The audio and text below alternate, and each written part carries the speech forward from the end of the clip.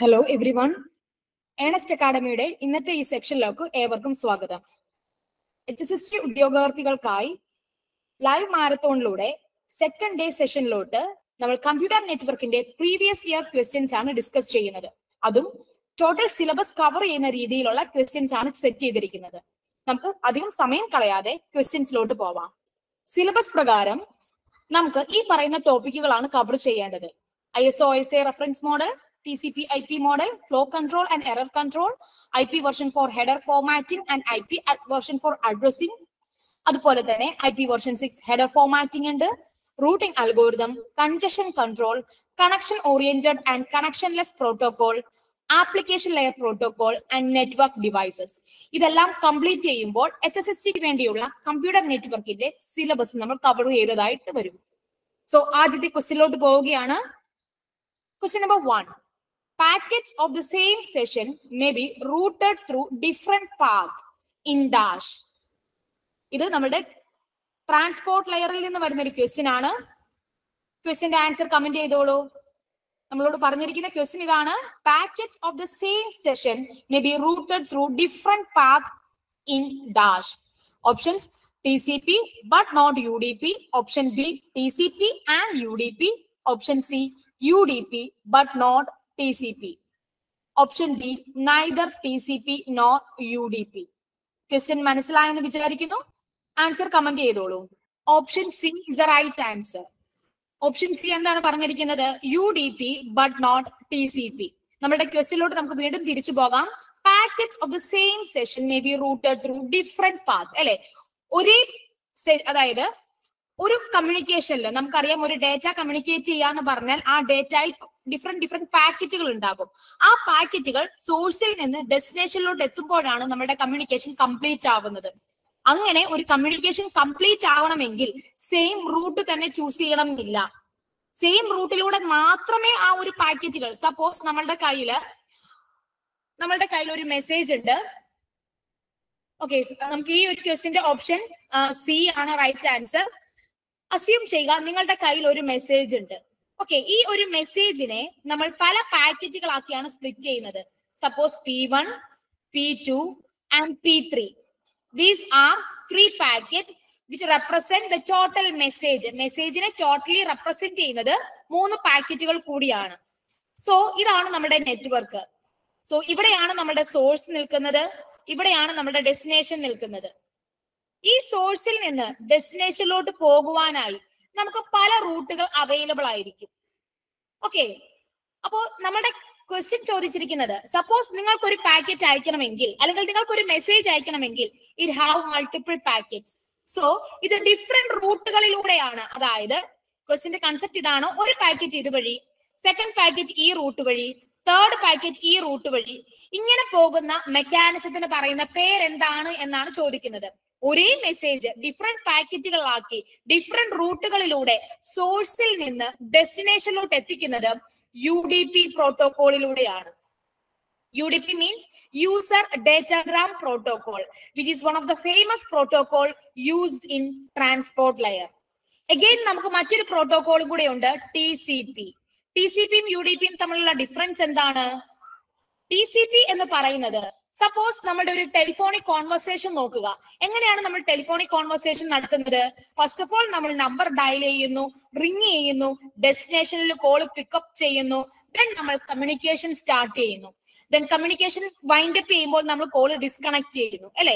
അതായത് നിങ്ങൾ ഒരു പാത്ത് എസ്റ്റാബ്ലിഷ് ചെയ്തിട്ട് ആ പാത്തിലൂടെ തന്നെയാണ് കമ്മ്യൂണിക്കേഷൻ ഫുൾ നടത്തുന്നത് എങ്കിൽ സെയിം പാത്തിലൂടെ തന്നെയാണ്. നമ്മുടെ ക്വസ്റ്റ്യനിൽ എന്താ വന്നിരിക്കുന്നത്?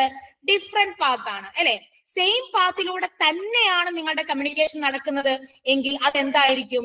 അത് TCP ആയിരിക്കും. So here we have same path for all packets, അല്ലെ?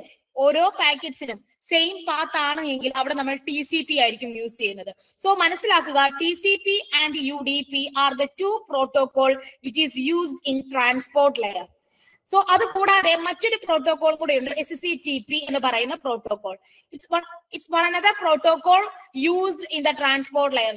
Stream Control Transmission Protocol. The full form is Stream Control Transmission Protocol. Okay, അപ്പം ക്വസ്റ്റ്യൻ 1 എക്സ്പ്ലനേഷൻ ക്ലിയർ ആയെന്ന് വിചാരിക്കുന്നു. എല്ലാവർക്കും മനസ്സിലായല്ലോ അല്ലെ? Question number 1 explanation ആൻസറും UDP but not TCP ആണ് എന്നുള്ളത് മനസ്സിലായി എന്ന് വിചാരിക്കുന്നു. അടുത്ത ക്വസ്റ്റ്യനിലോട്ട് സമയം കളയുന്നില്ല, അടുത്ത ക്വസ്റ്റ്യനിലോട്ട് പോവുകയാണ്. Question number 2. The subnet mask for class B network is 255.255.224.0. How many subnetworks are available? How many subnetworks are available for this particular subnet mask? എങ്ങനെയായിരിക്കും ആൻസർ കിട്ടുന്നത്? നമുക്ക് തന്നിരിക്കുന്നത് ക്ലാസ് ബി യുടെ ഒരു സബ് നെറ്റ്വർക്ക് ആണ്. That is 255.255.224.0 and we have to find out the total number of subnetwork available in that particular subnet mask. നമുക്ക് subnet mask ആണ് തന്നിരിക്കുന്നത്, അതിൽ അവൈലബിൾ ആയിട്ടുള്ള സബ് നെറ്റ്വർക്കുകൾ എത്രയെന്നാണ് question. Option C, again option C ആണ് വന്നിരിക്കുന്നത്. Option C is the right answer. Okay, ഇനി ശ്രദ്ധിക്കുക. ക്ലാസ് ബി എന്ന് പറയുന്നത് നമുക്കറിയാം IP addressing class full address. Okay, ശ്രദ്ധിക്കുക.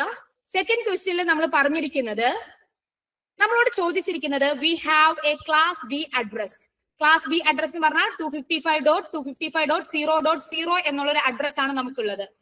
ഓക്കെ, അതാണ് ക്ലാസ് ബിയുടെ ഡിഫോൾട്ട് അഡ്രസ് എന്ന് പറയുന്നത്. എന്നാൽ നമ്മുടെ ക്വസ്റ്റ്യനിൽ തന്നിരിക്കുന്നത് 255.255.224.0 എന്നുള്ള ഒരു സബ്നെറ്റ് മാസ്ക് ആണ് നമുക്ക് തന്നിരിക്കുന്നത്.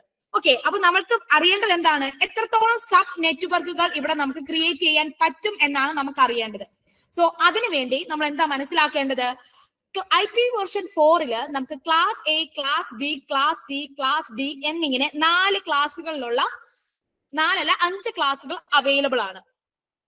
ഈ 5 ക്ലാസ്സുകളിലും നമ്മളോട് പറഞ്ഞിരിക്കുന്നത് ക്ലാസ് ബി ആണ്. ക്ലാസ് ബിയുടെ ഡിഫോൾട്ട് സബ്നെറ്റ് മാസ്ക് എന്ന് പറയുന്നത് 255.255.0.0 ആണ്. ക്വസ്റ്റ്യനിൽ തന്നിരിക്കുന്നത് 255.254.0 ആണ്. അതായത് ആദ്യത്തെ 16 ബിറ്റ് നെറ്റ്വർക്കും പിന്നീട് വരുന്ന 16 ബിറ്റ് ഹോസ്റ്റുമാണ്. എന്നാൽ ഇവിടെ സബ് നെറ്റ്വർക്കിംഗ് ക്രിയേറ്റ് ചെയ്യുവാൻ വേണ്ടി ഹോസ്റ്റ് ബിറ്റിൽ നിന്ന് നമ്മൾ 3 ബിറ്റ്സ് ബോറോ ചെയ്ത് നെറ്റ്വർക്കിലോട്ട് മാറ്റുന്നുണ്ട്. എങ്ങനെയാണ് നമുക്ക് ആ 3 ബിറ്റ് കിട്ടുന്നത്? എങ്ങനെയാണ് മൂന്നാമത്തെ ബിറ്റ് അല്ലെങ്കിൽ മൂന്നാമത്തെ ഒക്ടറ്റില് 224 വന്നത് എന്ന് നമ്മൾ നോക്കിയാൽ മതി. അതിനുവേണ്ടി ആ മൂന്നാമത്തെ ഒക്ടറ്റിനെ 8 ബിറ്റുകളാക്കി എഴുതിയിരിക്കുന്നതാണ് നിങ്ങൾ താഴെ കാണുന്നത്. അവിടെ 128, 64, 32, 16, 8, 4, 2, 1 എന്നുള്ള റെപ്രസെന്റേഷൻ നിങ്ങൾക്ക് കാണാം. ഈ റെപ്രസെന്റേഷനില് 224 എങ്ങനെയാണ് കിട്ടുന്നത്? ആദ്യത്തെ 3 ബിറ്റുകൾ നിങ്ങൾ 1 ആക്കി സെറ്റ് ചെയ്യുമ്പോൾ നിങ്ങൾക്ക് എന്ത് കിട്ടും? 224 കിട്ടും. ആ ബിറ്റ് പൊസിഷൻസിന്റെ വെയിറ്റുകൾ ആഡ് ചെയ്യുമ്പോൾ നിങ്ങൾക്ക് എന്ത് കിട്ടും? 224 കിട്ടും. അതായത് ഹോസ്റ്റിൽ നിന്ന് നിങ്ങൾ 3 ബിറ്റ് ബോറോ ചെയ്ത് നെറ്റ്വർക്കിലോട്ട് കൊടുക്കുന്നുണ്ട്. ആ 3 ബിറ്റ് ആണ് നമുക്ക് മനസ്സിലാക്കേണ്ടത് 224 വരാൻ കാരണമായി എന്നുള്ളത്. സോ അതുകൊണ്ട് നമുക്ക് മനസ്സിലാക്കാൻ പറ്റും എത്രത്തോളം ബിറ്റ് ആണോ നിങ്ങൾ ഹോസ്റ്റിൽ നിന്ന് നെറ്റ്വർക്കിലോട്ട് മാറ്റിയത്, അത്രത്തോളം ബിറ്റുകൾ യൂസ് ചെയ്തിട്ടാണ് നമ്മൾ നെറ്റ്വർക്കുകൾ ക്രിയേറ്റ് ചെയ്യുന്നത്. അപ്പൊ ഇവിടെ നമ്മൾ എത്ര ബിറ്റാ മാറ്റിയത്? 3 ബിറ്റ് ആണ് മാറ്റിയത്. So using that 3 bit we can create A maximum of 2:3 different sub നെറ്റ്വർക്കുകൾ അല്ലെ? അപ്പൊ 2:3 എത്രയാണ്? 8 ഡിഫറെന്റ് സബ് നെറ്റ്വർക്കുകൾ നമുക്ക് ക്രിയേറ്റ് ചെയ്യാൻ പറ്റും എന്നുള്ളത് ഈ ഒരു കൺസെപ്റ്റിൽ നിന്ന് മനസ്സിലാക്കി. ഓക്കെ, കോൺസെപ്റ്റ് ക്ലിയർ ആണോ? ഇനി എക്സ്പ്ലെയിൻ ചെയ്യണോ? ആൻസർ ഓപ്ഷൻ സി ആണ്. ഓക്കെ, അപ്പൊ അടുത്ത ക്വസ്റ്റ്യനിലോട്ട് പോവാം. Question number 3. In a network of LAN connected by bridges, a packet are sent from one LAN to another through the intermediate bridges. Since more than one path may exist between 2 LAN, packets may have to be routed through multiple bridges. Why is spanning tree algorithm is used for bridge routing? എന്തുകൊണ്ടാണ് bridge routing കൺസെപ്റ്റിൽ spanning tree കൺസെപ്റ്റുകൾ നമ്മൾ use ചെയ്യുന്നത് എന്നാണ് question. Answer comment ചെയ്തോളൂ. Okay, ഇവിടെ ക്വസ്റ്റ്യന്റെ answer വന്നിരിക്കുന്നത് four shortest path routing between lands എന്നാണ് തന്നിരിക്കുന്നത്. നിങ്ങൾ ഒന്നും കൂടെ ശ്രദ്ധിക്കേണ്ടത് എന്താണ്? Y is the minimum spanning tree is used എന്നാണ് ചോദിച്ചിരിക്കുന്നത് അല്ലെ? വൈ ഈ സ്പാനിംഗ് ട്രീ ഈസ് യൂസ്ഡ് എന്ന് ചോദിച്ചു കഴിഞ്ഞാൽ നമുക്കിവിടെ മനസ്സിലാക്കേണ്ടത് സ്പാനിംഗ് ട്രീ എന്ന് പറഞ്ഞാൽ എന്താണ്? ഒരു ഗ്രാഫിന്റെ മിനിമം എഡ്ജസുകൾ വെച്ചിട്ട് നമുക്ക് എല്ലാ എഡ്ജസിനെ കവർ ചെയ്യുന്ന ഒരു കൺസെപ്റ്റ് ആണ് സ്പാനിംഗ് ട്രീ എന്ന് പറയുന്നത്. സോ സ്പാനിംഗ് ട്രീ നമ്മൾ എപ്പോഴും യൂസ് ചെയ്യുന്നത് എന്തിനു വേണ്ടിയായിരിക്കും? In order to avoid the looping. Okay, അപ്പൊ ലൂപ്പിംഗ് കൺസെപ്റ്റ് അവോയ്ഡ് ചെയ്യാൻ വേണ്ടിയാണ് നമ്മൾ സ്പാനിങ് ട്രീ യൂസ് ചെയ്യുന്നത്. സോ ബ്രിഡ്ജിൽ സ്പാനിങ് ട്രീ കൺസെപ്റ്റ് ആണ് യൂസ് ചെയ്യുന്നതെന്ന് മനസ്സിലാക്കുക. അത് എന്തിനു വേണ്ടിയാണ്? In order to avoid the loops in routing path. അതാണ് മനസ്സിലാക്കേണ്ടത്. ക്ലിയർ ആണോ? അടുത്ത ക്വസ്റ്റ്യനിലോട്ട് പോവുകയാണ്. Question number 4. One of the header field in an IP diagram is the time to leave field. Which of the following statement best explain the need for this field? എന്തിനു വേണ്ടിയാണ് നമ്മൾ time to leave, that is TTL field use ചെയ്യുന്നത്? നമ്മൾ IP version 4 header format പഠിക്കുമ്പോൾ അതിൽ ഒരു TTL field ഉണ്ട്. ആ TTL ഫീൽഡ് എന്തിനെയാണ് ഇൻഡിക്കേറ്റ് ചെയ്യുന്നത്? TTL ഫീൽഡ് എന്ന് പറയുന്നത് 8 ബിറ്റ് കൊണ്ട് റെപ്രസെന്റ് ചെയ്യുന്നതാണ്. Using that 8 bit we can have maximum of 256 or 255. We can say that 0 to 0 means 0 to 255. അങ്ങനെ 256 വാല്യൂസ് ആണ് ടൈം ടു ലീവ് ഫീൽഡിൽ വരാൻ പോസിബിലിറ്റി ഉള്ളത്. അങ്ങനെ എന്തിനാണ് ഈ ടൈം ടു ലീവ് ഫീൽഡ് നമ്മൾ യൂസ് ചെയ്യുന്നതാണ് ക്വസ്റ്റ്യൻ. ആൻസർ കമന്റ് ചെയ്തോളൂ. ഓക്കെ, അപ്പൊ എല്ലാവരും ഓപ്ഷൻ A, B, D ഒക്കെ ഇട്ടിട്ടുണ്ട്. നമുക്ക് TTL ഫീൽഡ് യൂസ് ചെയ്യുന്നത് എന്തിനാന്ന് വെച്ചാൽ, അതായത് TTL ഫീൽഡ് 256 എന്നുള്ള ഒരു വാല്യൂ ആണ് മാക്സിമം, അല്ലെങ്കിൽ 255 എന്നുള്ള ഒരു വാല്യൂ ആണ് മാക്സിമം. അത് എന്തിനാണ് കൊടുക്കുന്നത് എന്ന് വെച്ച് കഴിഞ്ഞാൽ, നമ്മളുടെ പാക്കറ്റുകൾ, നമ്മൾ അയക്കുന്ന പാക്കറ്റുകൾ നെറ്റ്വർക്കിലൂടെ ഇൻഡെഫിനിറ്റ് ആയിട്ട് ഇങ്ങനെ ലൂപ്പ് ചെയ്ത് കളിക്കാതിരിക്കാൻ. അതായത് എന്തായാലും ഈ പാക്കറ്റ് ഡെസ്റ്റിനേഷനിൽ എത്തണമല്ലോ. അപ്പോ അവിടെ ഒരു ഹോപ്പ് കൗണ്ട്, ഒരു വാല്യൂ സെറ്റ് ചെയ്തിട്ടുണ്ട് 256. ഓരോ തവണയും നമ്മൾ ഓരോ റൗട്ടറിൽ എത്തുമ്പോഴും ഇതിന്റെ വാല്യൂ ഡിക്രിമെന്റ് ചെയ്തുകൊണ്ടേയിരിക്കും. ഓക്കെ, അങ്ങനെ ഇതിന്റെ വാല്യൂ 0 ആയി കഴിഞ്ഞിട്ടും ഇതൊരു ഡെസ്റ്റിനേഷൻ പോയിന്റിൽ എത്തിയില്ല എങ്കിൽ നമുക്ക് മനസ്സിലാക്കാം ഈ ഒരു പാക്കറ്റ് ഔട്ട്ഡേറ്റഡ് ആയിട്ടുള്ള ഒരു പാക്കറ്റ് ആണ് എന്നും ഈ ഒരു പാക്കറ്റിനെ നെറ്റ്വർക്കിൽ നിന്ന് തന്നെ ഡിസ്കാർഡ് ചെയ്ത് കളയണം എന്നും മനസ്സിലാക്കാൻ പറ്റും. സോ ടൈം ടു ലീവ് ഫീൽഡിന് കുറച്ച് ഇമ്പോർട്ടൻസ് ഉണ്ട്. ആ ഒരു ഫീൽഡ് ഇൻഡിക്കേറ്റ് ചെയ്യുന്നത് ഒരു നെറ്റ്വർക്കിൽ ആ പാക്കറ്റിന്റെ ഫ്രഷ്നെസ് ആണ്. ആ പാക്കറ്റ് പുതിയ പാക്കറ്റ് ആണോ, കുറച്ചുകൂടെ പഴയ പാക്കറ്റ് ആണോ, എങ്ങനെ മനസ്സിലാക്കാൻ പറ്റുന്നത്? ആ പാക്കറ്റിന്റെ TTL ഫീൽഡിന്റെ വാല്യൂ 0 ആയിട്ടും ആ ഒരു പാക്കറ്റ് ഡെസ്റ്റിനേഷനിൽ എത്തിയിട്ടില്ല എങ്കിൽ അതിന്റെ അർത്ഥം എന്താണ്? പാക്കറ്റ് ഔട്ട്ഡേറ്റഡ് ആയിട്ടുള്ള പാക്കറ്റ് ആണ്. എന്തോ റീസൺ കാരണം പാക്കറ്റിൽ ഈ നെറ്റ്വർക്കിലൂടെ ലൂപ്പ് ചെയ്ത് കളിക്കുകയാണ് എന്ന് മനസ്സിലാക്കാൻ പറ്റും. ഓക്കെ, അപ്പൊ അതുകൊണ്ട് എപ്പോഴും മനസ്സിലാക്കേണ്ടത് time to leave field use ചെയ്യുന്നത് ഇൻഡെഫിനിറ്റ് ആയിട്ടുള്ള ഈ തരത്തിലുള്ള ലൂപ്പിംഗ് എന്ന് പറഞ്ഞു കഴിഞ്ഞാൽ ചുമ്മാ ഇങ്ങനെ വട്ടം കറങ്ങി നടക്കുക നെറ്റ്വർക്കിൽ. ഓക്കെ, ഇൻഡെഫിനിറ്റ് ആയിട്ടുള്ള ഈ തരത്തിലുള്ള ലൂപ്പിങ്ങുകളെ അവോയ്ഡ് ചെയ്യാൻ വേണ്ടിയാണ് നമ്മൾ IP വെർഷൻ 4 ഹെഡറിൽ TTL എന്ന് പറയുന്ന ഒരു ഫീൽഡിനെ ആഡ് ചെയ്തിരിക്കുന്നത്. കൺസെപ്റ്റ് ക്ലിയർ ആണോ? ഓക്കെ, അടുത്ത ക്വസ്റ്റ്യനിലോട്ട് പോവാം. Suppose A computer A and B have IP addresses 10.105.1.113 and 10.105.1.91 respectively, and they both use the same net mask n. Which of the following value of n given below should not be used if A and B should belong to same network? Question ഒന്നും കൂടെ വായിച്ചു നോക്കുക. Answer comment ചെയ്തോളൂ.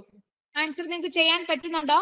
നമ്മളോട് ചോദിച്ചിരിക്കുന്നത്, നമുക്ക് A, B and 2 are the two devices and they have 2 IP addresses. ആ 2 IP അഡ്രസ്സിനും ഒരിക്കലും വരാൻ പറ്റാത്ത സബ്നെറ്റ് മാസ്ക് താഴെ കൊടുത്തിരിക്കുന്നതിൽ ഏതാണ് എന്നാണ് ചോദിക്കുന്നത്. അപ്പൊ ആൻസർ എങ്ങനെയായിരിക്കും കണ്ടുപിടിക്കാൻ പറ്റുന്നത്? പെട്ടെന്ന് തന്നെ ഒന്ന് ട്രൈ ചെയ്ത് നോക്കിക്കോളൂ. ഓപ്ഷൻ A റോങ് ആൻസർ ആണ്. നമ്മളോട് ചോദിച്ചിരിക്കുന്നത് താഴെ കൊടുത്തിരിക്കുന്നതിൽ ഏത് സബ്നെറ്റ് മാസ്ക് ആണ് ഈ പറഞ്ഞ 2 IP അഡ്രസ്സിനും പറ്റാത്തത് എന്നാണ് ചോദിക്കുന്നത്. Option D is the right answer. Option D ആണ് ഈ ഒരു കേസിന്റെ റൈറ്റ് ആൻസർ ആയിട്ട് വരുന്നത്. Option D is the right answer. ഇത് മനസ്സിലാക്കണമെങ്കിൽ നമുക്ക് ആദ്യം തന്നെ സബ്നെറ്റ് മാസ്ക് എന്താണെന്ന് അറിഞ്ഞിരിക്കണം. സബ്നെറ്റ് മാസ്ക് എന്ന് പറഞ്ഞു കഴിഞ്ഞാൽ എത്രത്തോളം ബിറ്റുകൾ, അതായത് സബ്നെറ്റ് മാസ്കിൽ നമുക്കറിയാം 32 ബിറ്റുകൾ ഉണ്ട്. ആ 32 ബിറ്റുകളിൽ നെറ്റ്വർക്ക് പോർഷൻസ് ഫുൾ 1 ആക്കി വെച്ച് കഴിഞ്ഞാൽ you will get the subnet mask. അതായത് ഒരു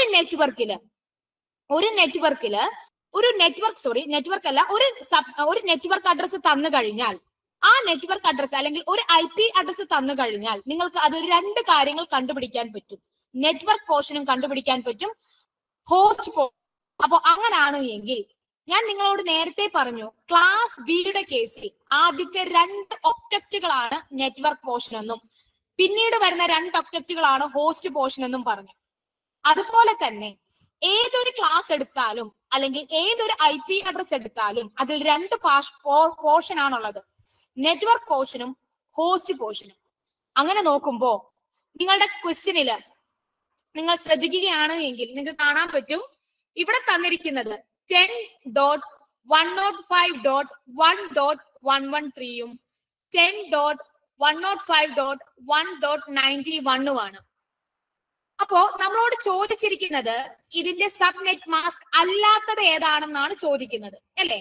അപ്പൊ ശ്രദ്ധിക്കേണ്ട ഒരു കാര്യം എന്താന്ന് വെച്ച് കഴിഞ്ഞാല് ഇവിടെ ആദ്യത്തെ 3 ഒക്ടറ്റുകളും 2 IP അഡ്രസ്സിലും സെയിം ആണ് അല്ലേ? ശ്രദ്ധിച്ചേ, ഇവിടെ 10, ഇവിടെ 10, ഇവിടെ 105, ഇവിടെ 105, ഇവിടെ 1, ഇവിടെ 1. അതായത് ഈ 3 ഒക്ടറ്റുകളും ആദ്യത്തെ 3 ഒക്ടറ്റുകളും സെയിം ആയതുകൊണ്ട് തന്നെ ഓക്കെ നിങ്ങൾക്ക് എന്ത് കിട്ടാൻ പറ്റും? അത് സെയിം ആയതുകൊണ്ട് തന്നെ നിങ്ങൾക്ക് ആദ്യത്തെ 3 ഒക്ടറ്റും 255, 255, 255 എന്ന് കൊടുക്കാൻ പറ്റും. ഇനി അല്ല മറ്റൊരു രീതിയിൽ ഞാൻ പറയുകയാണ് എങ്കിൽ ഈ പറയുന്ന 10.105.1.113 ഈ തന്നിരിക്കുന്ന ഓരോ സബ്നെറ്റ് മാസ്കുകളും നിങ്ങൾ ലോജിക്കൽ ആൻഡ് ചെയ്യുമ്പോൾ ലോജിക്കൽ ആൻഡ് ചെയ്യുമ്പോൾ നിങ്ങൾക്ക് എന്ത് തന്നെ കിട്ടണം? ഈ തന്നിരിക്കുന്ന IP അഡ്രസ് തന്നെ കിട്ടണം. ശ്രദ്ധിക്കുക, ഇവിടെ 105.1.113 ആണ് അല്ലെ? അടുത്തത് 10.105.1.91 ആണ്. ഈ രണ്ട് കേസിലും ആദ്യത്തെ 3 ഒക്ടറ്റുകൾ സെയിം ആണ് അല്ലെ? അങ്ങനാണ് എങ്കിൽ നമുക്ക് പറയാൻ പറ്റും ഇവർ രണ്ടുപേരുടെ 3 ഭാഗങ്ങൾ ശരിയാണ് എങ്കിൽ, 3 ഒക്ടറ്റുകൾ സെയിം ആണ് എങ്കിൽ ഇവരുടെ സബ്നെറ്റ് മാസ്കുകളുടെയും ആദ്യത്തെ 3 പോർഷൻ സെയിം ആയിരിക്കും. അപ്പൊ ആദ്യത്തെ 3 പോർഷൻ എല്ലാത്തിന്റെ എന്താണ്? 255.255.255.255 ആണ് അല്ലെ? അപ്പൊ അത് ഓക്കെ ആയി. ഇനി നാലാമത്തെ ഒക്ടറ്റ് നോക്കിക്കേ, 313ഉം 91ഉം. നാലാമത്തെ ഒക്ടറ്റിനെ നമ്മൾ എങ്ങനെയാ റെപ്രസെന്റ് ചെയ്യുന്നത്? 8 ബിറ്റ് വെച്ച് അല്ലെ? 8 ബിറ്റ് വെച്ച് എന്ന് പറയുമ്പോൾ ഈ രീതിയിൽ ശ്രദ്ധിക്കുക, ഇതാണ് നിങ്ങളുടെ 8 ബിറ്റ്. അതിൽ എങ്ങനെയാണ് 113 കിട്ടുന്നത്? അതിൽ 113 കിട്ടണമെങ്കിൽ ഇത് 160 ഈ പൊസിഷന്റെ വാല്യൂ എഴുതുവാണ്. 128, 64, 32, 16, 8, 4, 2, 1. അപ്പൊ 113 എപ്പോഴാ കിട്ടുന്നത്? 64ന്റെ ബിറ്റ് പൊസിഷൻ 1 ആവണം, 32ന്റെ ബിറ്റ് പൊസിഷൻ 1 ആവണം. അപ്പൊ 64ഉം 32ഉം കൂടെ കൂട്ടുമ്പോ എത്ര കിട്ടും? 96 കിട്ടും. അതിന്റെ കൂടെ നമുക്ക് 16ഉം കൂടെ ഒന്ന് കൂട്ടി നോക്കിയാലോ? 16 എന്ന് പറഞ്ഞാൽ അടുത്ത ബിറ്റ് അല്ലെ? അതും നമ്മൾ 1 ആക്കി. അപ്പൊ 16ഉം കൂടെ കൂട്ടിക്കഴിഞ്ഞാൽ നിങ്ങൾക്ക് എത്ര കിട്ടും? 112 കിട്ടും. 113 അല്ലേ വേണ്ടത്? അപ്പൊ ഈ ഒന്നാമത്തെ ഈ ഒരു ബിറ്റും കൂടെ നമ്മൾ 1 ആക്കി. ബാക്കി എല്ലാം നമ്മൾ എന്താക്കി മാറ്റി? 0 ആക്കി മാറ്റി. ഇതാണ് 313ന്റെ ബിറ്റ് റെപ്രസെന്റേഷൻ. അതുപോലെ 91ന്റെയോ ആദ്യത്തെ ബിറ്റ് 0 ആക്കി, 64ാമത്തെ ബിറ്റ് ആ പൊസിഷൻ 1 ആക്കി, 32 0 ആക്കി. ദെൻ നമ്മള് 16 നമുക്കൊന്ന് 1 ആക്കി നോക്കാം. അപ്പൊ ആഡ് ചെയ്തേ 64 + 16 എത്ര കിട്ടും? 80 കിട്ടി. നമുക്ക് എത്രയാ വേണ്ടത്? 91 അല്ലേ വേണ്ടത്? അതായത് ഒരു 11ഉം കൂടെ വേണം. അതായത് 8, 2, 1. അപ്പൊ ഇതാണ് 113, ഇതാണ് 91ന്റെ ബിറ്റ് പാറ്റേൺ. അപ്പൊ നിങ്ങൾ ശ്രദ്ധിച്ചേ, ഈ 2 ബിറ്റ് പാറ്റേണില് ആദ്യത്തെ ബിറ്റുകൾ സെയിം ആണ്, രണ്ടാമത്തെ ബിറ്റുകളും സെയിം ആണ്, മൂന്നാമത്തെ ബിറ്റുകൾ തൊട്ട് ബിറ്റുകളുടെ ഓർഡർ തെറ്റിയിട്ടുണ്ട് അല്ലെ? അതായത് മൂന്നാമത്തെ ബിറ്റ് തൊട്ട് സെയിം അല്ല, ആദ്യത്തെ 2 ബിറ്റുകൾ സെയിം ആണ് അല്ലെ? അപ്പൊ ആദ്യത്തെ 2 ബിറ്റുകൾ സെയിം ആണ് എന്ന് കാണിക്കുമ്പോൾ ആദ്യത്തെ ഈ ഒരു ബിറ്റ് സെയിം ആണ് എങ്കിൽ ഇവിടെ 128 വന്നേനെ സബ്നെറ്റ് മാസ്കില്. രണ്ടാമത്തെ ഈ ബിറ്റും കൂടെ സെയിം ആകുമ്പോൾ +64 വരും. അവിടെ എത്ര വരും? 64 വന്നു കഴിഞ്ഞാൽ 192 വന്നേനെ.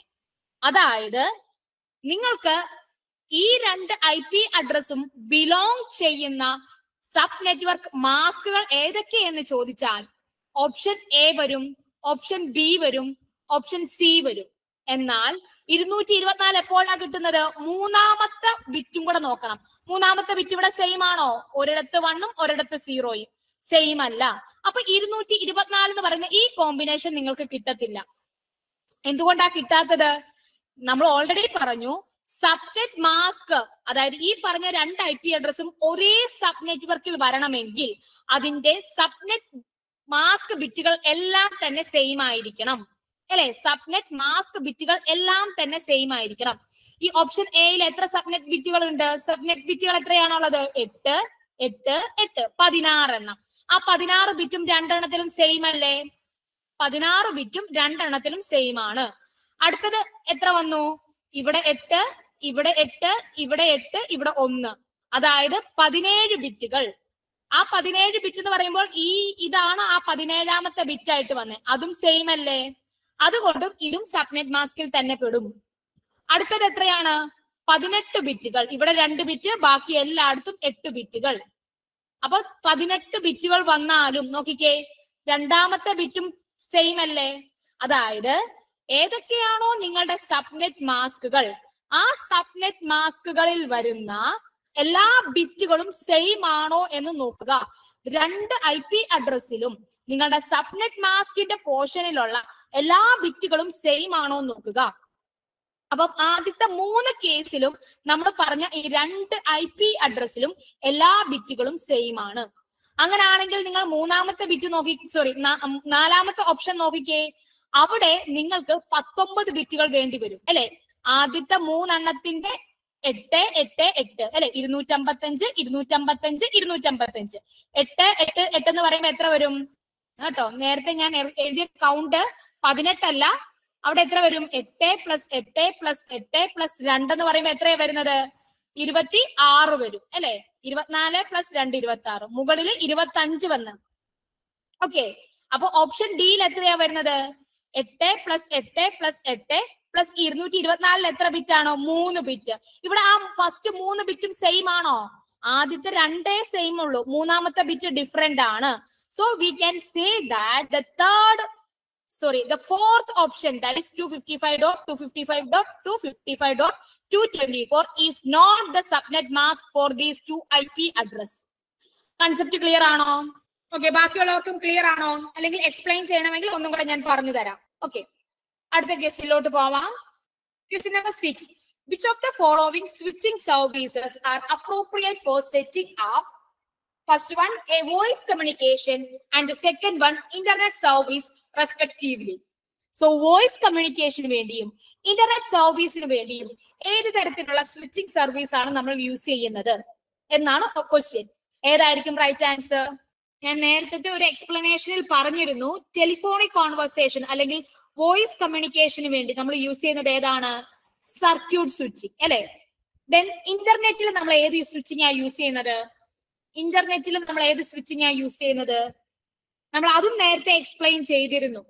നമ്മൾ UDPയുടെ കേസിൽ ഒരു പാക്കറ്റുകൾ നമ്മൾ അയക്കുന്നത്, ആ പാക്കറ്റുകൾ ഡിഫറെന്റ് റൂട്ടുകളിലൂടെയാണ് ഡെസ്റ്റിനേഷനിൽ എത്തുന്നത് എങ്കിൽ അത് UDP ആണെന്നും, സെയിം റൂട്ടിലൂടെയാണ് എങ്കിൽ അത് TCP ആണെന്നും പറഞ്ഞിരുന്നു അല്ലെ. So the right answer option C, that is circuit switching and packet switching. ഇന്റർനെറ്റിൽ നമ്മൾ യൂസ് ചെയ്യുന്നത്, ഇന്റർനെറ്റിൽ നമുക്ക് ഒരിക്കലും വാശി പിടിക്കാൻ പറ്റില്ല, ഇന്ന റൂട്ടിലൂടെ മാത്രമേ മെസ്സേജ് പോകാൻ പാടുള്ളൂ. ചില കേസിൽ പറ്റും അല്ലെ. അതായത് TCP പ്രോട്ടോകോളുകളാണ് എങ്കിൽ നമുക്കത് പറയാം, ഇന്ന സ്പെസിഫിക് റൂട്ടുകളിലൂടെ മാത്രമേ സോഴ്സ് ടു ഡെസ്റ്റിനേഷൻ കമ്മ്യൂണിക്കേഷൻ നടക്കാൻ പറ്റുള്ളൂ എന്ന് പറയാം. എന്നാൽ ചില കമ്മ്യൂണിക്കേഷനകത്ത് അങ്ങനല്ല. അതായത് നമ്മൾ നെറ്റിൽ ഇപ്പൊ നമ്മുടെ ബ്രൗസർ ഓപ്പൺ ചെയ്ത് എന്തെങ്കിലും നെറ്റിൽ സെർച്ച് ചെയ്യുന്നു, അതിലൊന്നും TCP കണക്ഷൻ അല്ല. ചില കേസുകളിൽ, അതായത് HTTP റിക്വസ്റ്റ് ആണ് എങ്കിൽ, നമ്മൾ കൊടുക്കുന്നത് ഒരു HTTP റിക്വസ്റ്റ് ആണ് എങ്കിൽ നമുക്കറിയാം അതൊരു TCP കണക്ഷൻ ആണ്. എന്നാൽ ഫസ്റ്റ് ഓഫ് ഓൾ നമുക്ക് പറയുന്ന പോലെ DNS വരാൻ സാധ്യതയുണ്ട് അല്ലെ. DNSൽ അവിടെ ഏത് ടൈപ്പ് ആയിരിക്കും? അവിടെ മേ ബി UDP ആയിരിക്കും വരാൻ സാധ്യതയുള്ളത്. അപ്പോ ഇന്റർനെറ്റ് എന്ന് പറയുന്നത് മോസ്റ്റ് പ്രോബബ്ലി ഒരു പാക്കറ്റ് സ്വിച്ചിങ് ആണ്. പാക്കറ്റ് സ്വിച്ചിങ് എന്ന് പറഞ്ഞാൽ നമ്മളുടെ പാക്കറ്റുകളാക്കി സ്പ്ലിറ്റ് ചെയ്തിട്ട് പല റൂട്ടുകളിലൂടെ നമ്മൾ സോഴ്സ് ടു ഡെസ്റ്റിനേഷൻ അയക്കുന്നു. എന്നാൽ ടെലിഫോണിക് കോൺവെർസേഷൻ എങ്ങനെയാണ്? നമ്മൾ ഒരു സർക്യൂട്ട് എസ്റ്റാബ്ലിഷ് ചെയ്തതിനു ശേഷം അവിടെ കമ്മ്യൂണിക്കേഷൻ നടത്തുന്നു, അതാണ് circuit switching. So the right answer is option C. So we go with the next question, question number 7. Match the following. Match the following ഏതാണെന്ന് നോക്കിയിട്ട് ഒന്ന് കമന്റ് ചെയ്തോളൂ. ഓപ്ഷൻ സി ആണ് കമന്റ് ചെയ്തേക്കുന്നത്, ഓപ്ഷൻ ഡി കമന്റ് ചെയ്തിട്ടുണ്ട്. നമുക്ക് explanation നോക്കാം. So UDP header port number port number എന്ന് പറയുന്നത് ഒരു 16 ബിറ്റ് ആയിരിക്കും. സോ അതുകൊണ്ട് തന്നെ 4ലോട്ടായിരിക്കും അത് മാപ്പ് ചെയ്യുന്നത്. അങ്ങനെ തന്നെ വരുമ്പോൾ ഓപ്ഷൻ ബിയും ഓപ്ഷൻ എയും ബിയും നമുക്ക് എലിമിനേറ്റ് ചെയ്ത് കളയാം. ഓക്കെ, അപ്പൊ port number is 16 bit. So UDP headers port number goes to 16 bit. Then അടുത്തത് ക്യൂ വന്നിരിക്കുന്നത് ഈതർനെറ്റ് മാക് അഡ്രസ് ആണ്, അല്ലെങ്കിൽ ഫിസിക്കൽ അഡ്രസ് അല്ലെ.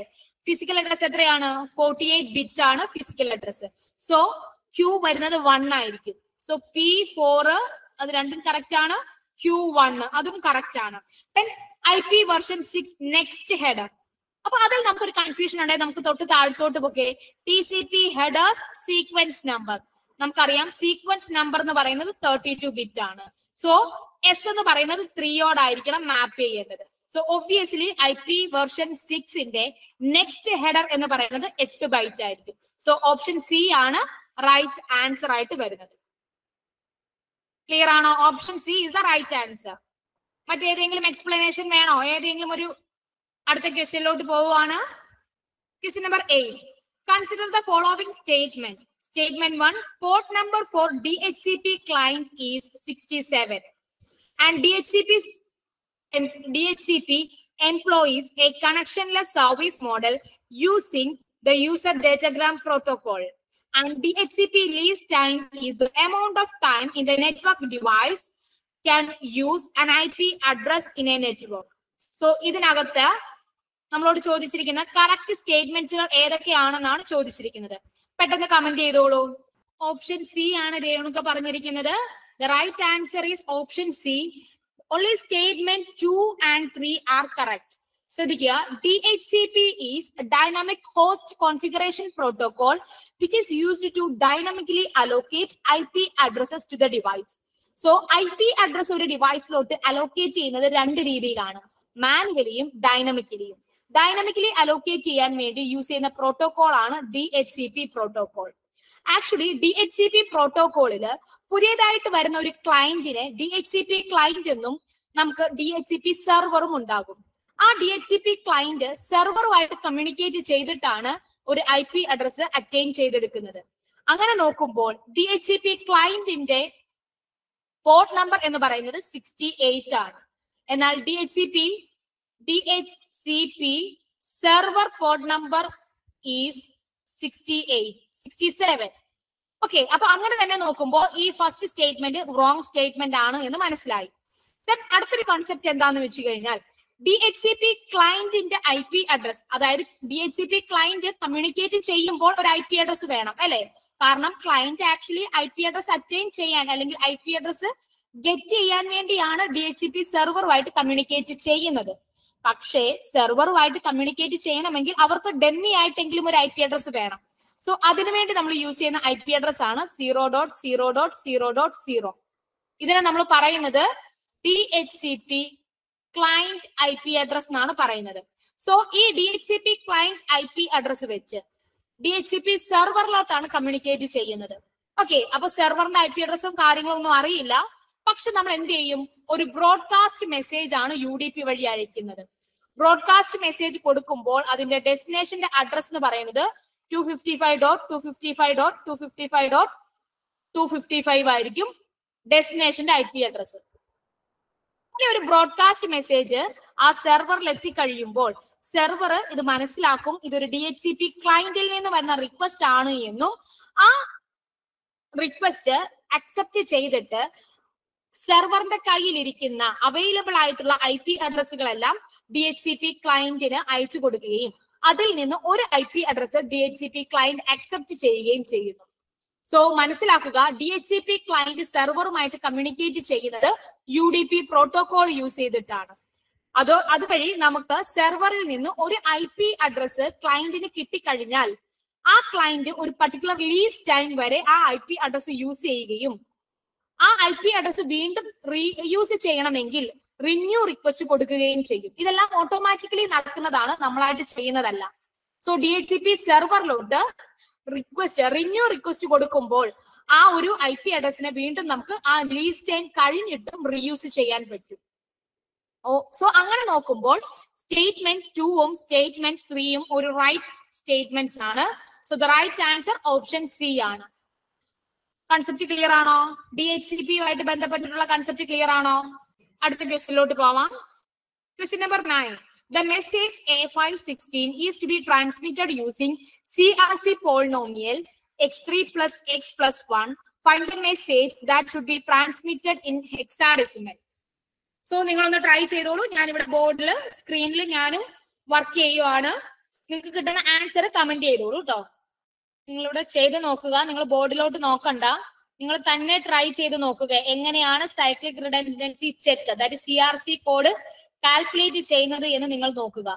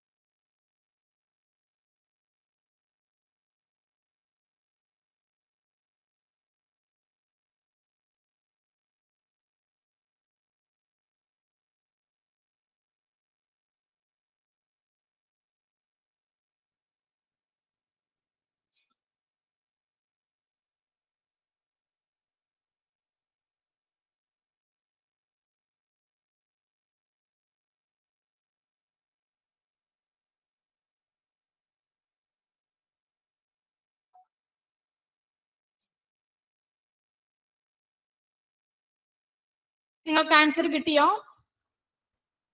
Option B is the right answer. Yeah, option B ആണ് റൈറ്റ് ആൻസർ ആയിട്ട് കിട്ടുന്നത്. എല്ലാവർക്കും കിട്ടിയിരുന്നോ ആൻസർ? നിങ്ങൾ ട്രൈ ചെയ്ത് നോക്കിയിരുന്നോ ആൻസർ? ഓക്കെ, ശ്രദ്ധിക്കുക. എക്സ്പ്ലനേഷൻ ഞാൻ ഇവിടെ പറഞ്ഞു തരാം. എങ്ങനെയാണ് CRC കോഡ് കാൽക്കുലേറ്റ് ചെയ്യുന്നത്? എന്താണ് CRC കോഡ്? CRC എന്ന് പറയുന്നത് ഒരു എറർ കൺട്രോൾ മെക്കാനിസത്തിന്റെ പാർട്ടായിട്ട് വരുന്ന ഒരു കൺസെപ്റ്റ് ആണ് CRC. എററിനെ ഡിറ്റക്ട് ചെയ്യാൻ വേണ്ടി യൂസ് ചെയ്യുന്ന കൺസെപ്റ്റ് ആണ് CRC. സപ്പോസ് നമ്മളുടെ കയ്യിൽ ഒരു ഡേറ്റ തന്നിട്ടുണ്ട്. ആ ഡേറ്റാനെ ഞാൻ ബൈനറി ഫോമിൽ A എന്ന് പറയുന്നത് 1010 എന്നും B എന്ന് 5 എന്ന് പറയുന്നത് 0101 എന്നും എഴുതി. ദെൻ നമുക്കൊരു പോളിനോമിയൽ തന്നിട്ടുണ്ട്, that is x³ plus x plus 1. x³ plus x plus 1നെ നമുക്ക് എങ്ങനെ എഴുതാൻ പറ്റും? അതായത് ശ്രദ്ധിക്കുക, x³ plus 0x² plus 1x⁻1 plus 1. ഇതാണ് നമ്മുടെ പോളിനോമിയൽ. സോ പവർ ഉള്ള ടേമുകൾക്ക് 1 കൊടുക്കുക. ഇവിടെ x² ടേം ഇല്ല, സോ 0 കൊടുത്തു. x⁻1 ടേം ഉണ്ട്, സോ 1 കൊടുത്തു. x⁻0 ടേം ഉണ്ട്, സോ 1 കൊടുത്തു. അപ്പൊ നമുക്ക് എത്രയാ കിട്ടിയത്? 1011 എന്നുള്ളതാണ് നമുക്ക് കിട്ടുന്ന ഡിവൈഡർ. ഓക്കെ, അപ്പോ ഇത് നമുക്ക് ഡിവൈസർ കിട്ടി. ദെൻ അതിനുശേഷം അത് എത്ര ബിറ്റ് ആയിരുന്നു? അത് സപ്പോസ് 4 ബിറ്റ് ആണ് എങ്കിൽ, അല്ലെങ്കിൽ കോമൺ ആയിട്ട് പറയുകയാണെങ്കിൽ അത് L ബിറ്റ് ആണ് എങ്കിൽ, you need to append L-0 zeros to the message. L-1 zeros to the message. അപ്പൊ 4 ബിറ്റ് ആയിരുന്നു നമ്മളുടെ ഡിവൈസർ. സോ അതുകൊണ്ട് നിങ്ങൾ എന്ത് ചെയ്യണം? 3 ബിറ്റ് നമ്മൾ എക്സ്ട്രാ ഈ ഡേറ്റയുടെ കൂടെ ആഡ് ചെയ്തു. അപ്പൊ ഒറിജിനൽ ഡേറ്റ എന്തായിരുന്നു? A5ന്റെ കൂടെ നമ്മൾ 3 സീറോയും കൂടെ ആഡ് ചെയ്തു. ആ റെപ്രസെന്റേഷൻ ആണ് ഇവിടെ കൊടുത്തിരിക്കുന്നത്. അതെങ്ങനെയാ നമ്മൾ റെപ്രസെന്റ് ചെയ്തേക്കുന്നത് എന്ന് നോക്കിക്കോളൂ. A എന്ന് പറഞ്ഞാൽ 1010, B5 എന്ന് പറഞ്ഞാൽ 0101. ദെൻ നമ്മൾ അപ്പൻഡ് ചെയ്ത 3 സീറോസ്. അതിനെ നമ്മൾ ഡിവൈഡർ ഏതായിരുന്നു? നമ്മുടെ ഡിവൈസർ ഏതായിരുന്നു? 1011 ആയിരുന്നു ഡിവൈസർ. അതുകൊണ്ട് നമ്മൾ ഡിവൈഡ് ചെയ്തു. അപ്പൊ മോസ്റ്റ് സിഗ്നിഫിക്കന്റ് ബിറ്റ് 1 ആണെങ്കിൽ കോഷ്യന്റിലും 1 ഇടുക. ഓക്കെ, 1 ഇട്ടിട്ട് നമ്മൾ എന്ത് ചെയ്യണം? എക്സോർ ഓപ്പറേഷൻ ആണ് ഇവിടെ പെർഫോം ചെയ്തത്. എക്സോർ ഓപ്പറേഷൻ പെർഫോം ചെയ്തിട്ട് മോസ്റ്റ് സിഗ്നിഫിക്കന്റ് ബിറ്റ് നമ്മൾ ഡിസ്കാർഡ് ചെയ്ത് കളഞ്ഞു. ദെൻ ഇനി വരുന്ന മോസ്റ്റ് സിഗ്നിഫിക്കന്റ് ബിറ്റ് 0 ആണ് എങ്കിൽ കോഷ്യന്റിൽ വീണ്ടും 0 പ്ലേസ് ചെയ്യുക. ദെൻ 0 ഇൻറ്റു ഡിവൈസർ ഫുൾ 0 നമുക്ക് ഇവിടെ കിട്ടും. Again we have to perform the XOR operation, then we will get 0 0 1 0 1.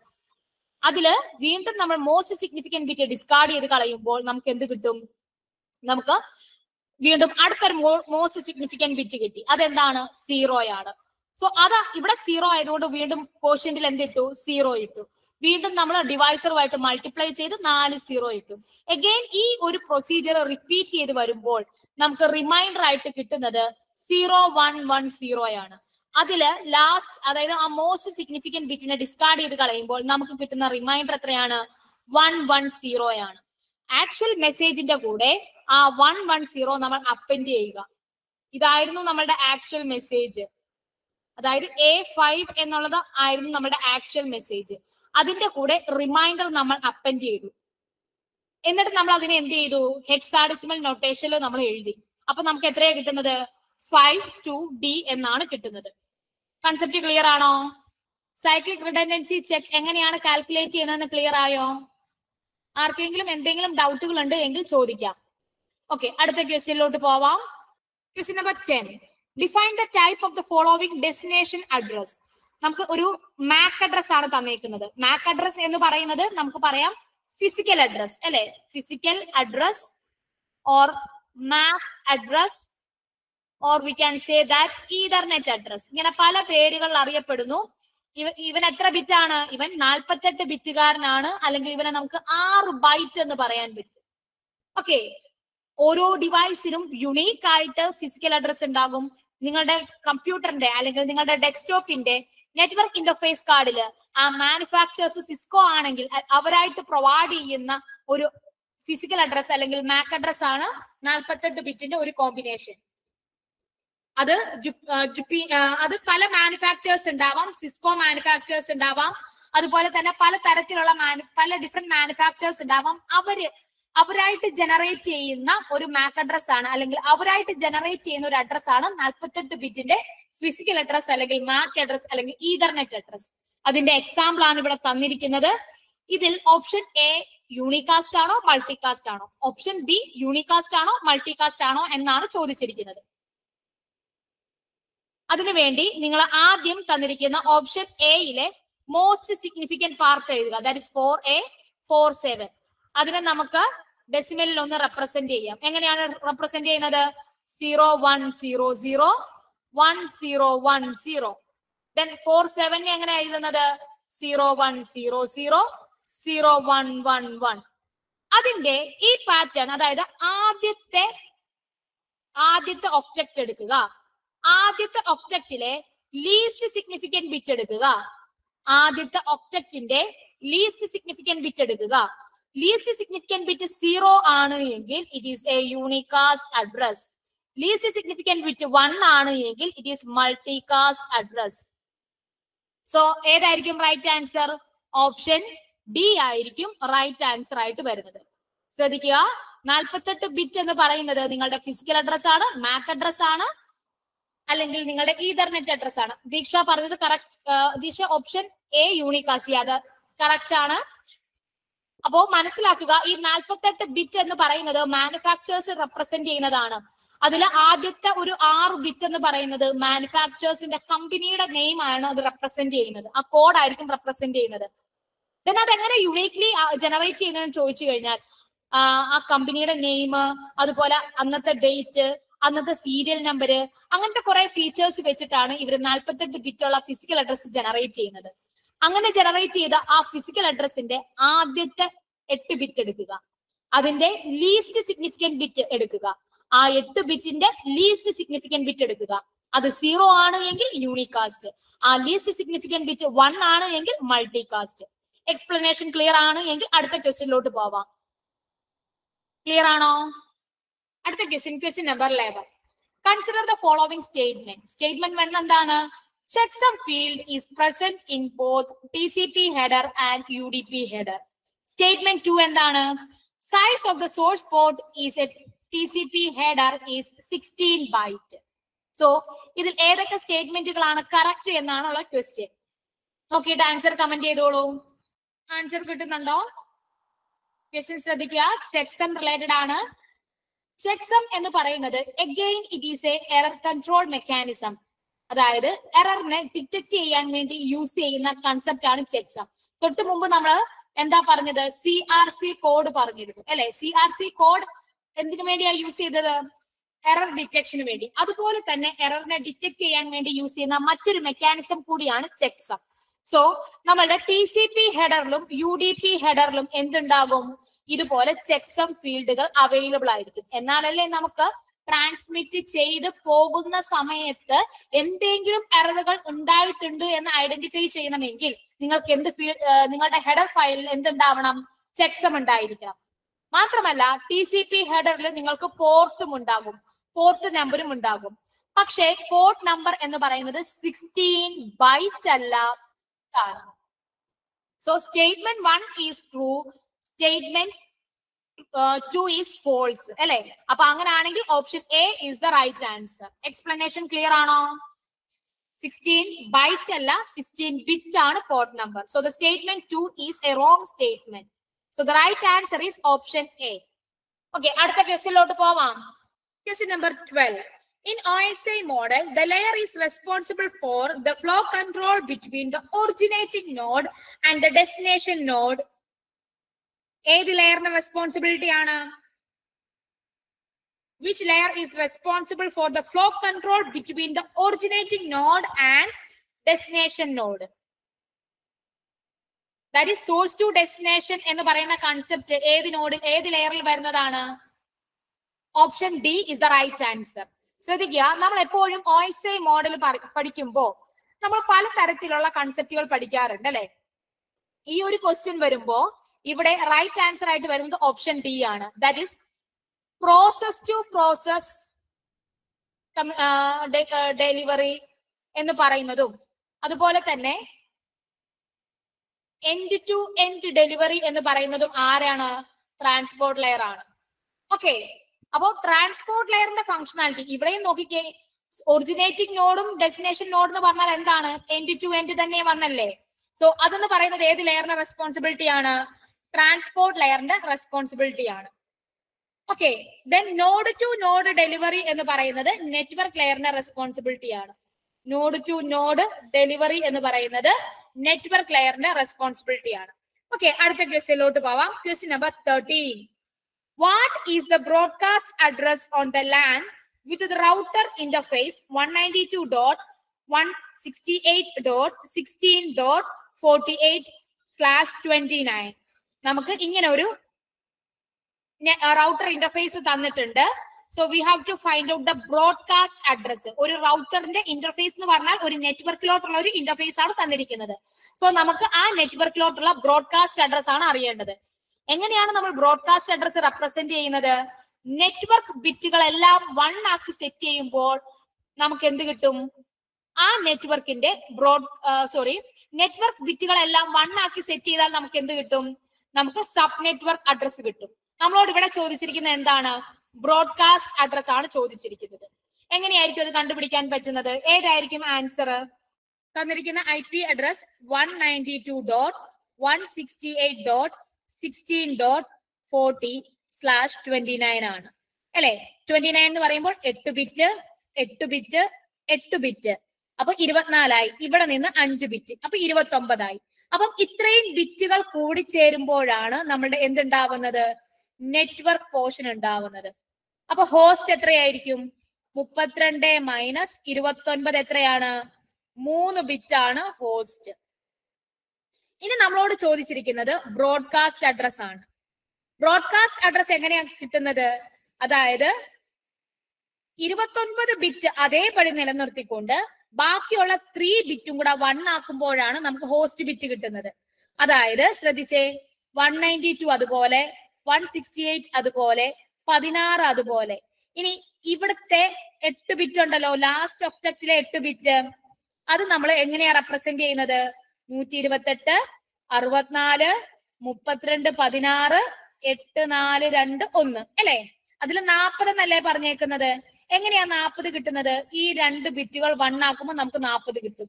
ബാക്കിയുള്ള എല്ലാ ബിറ്റ് പൊസിഷനും എന്താക്കി? 0 ആക്കി അല്ലെ?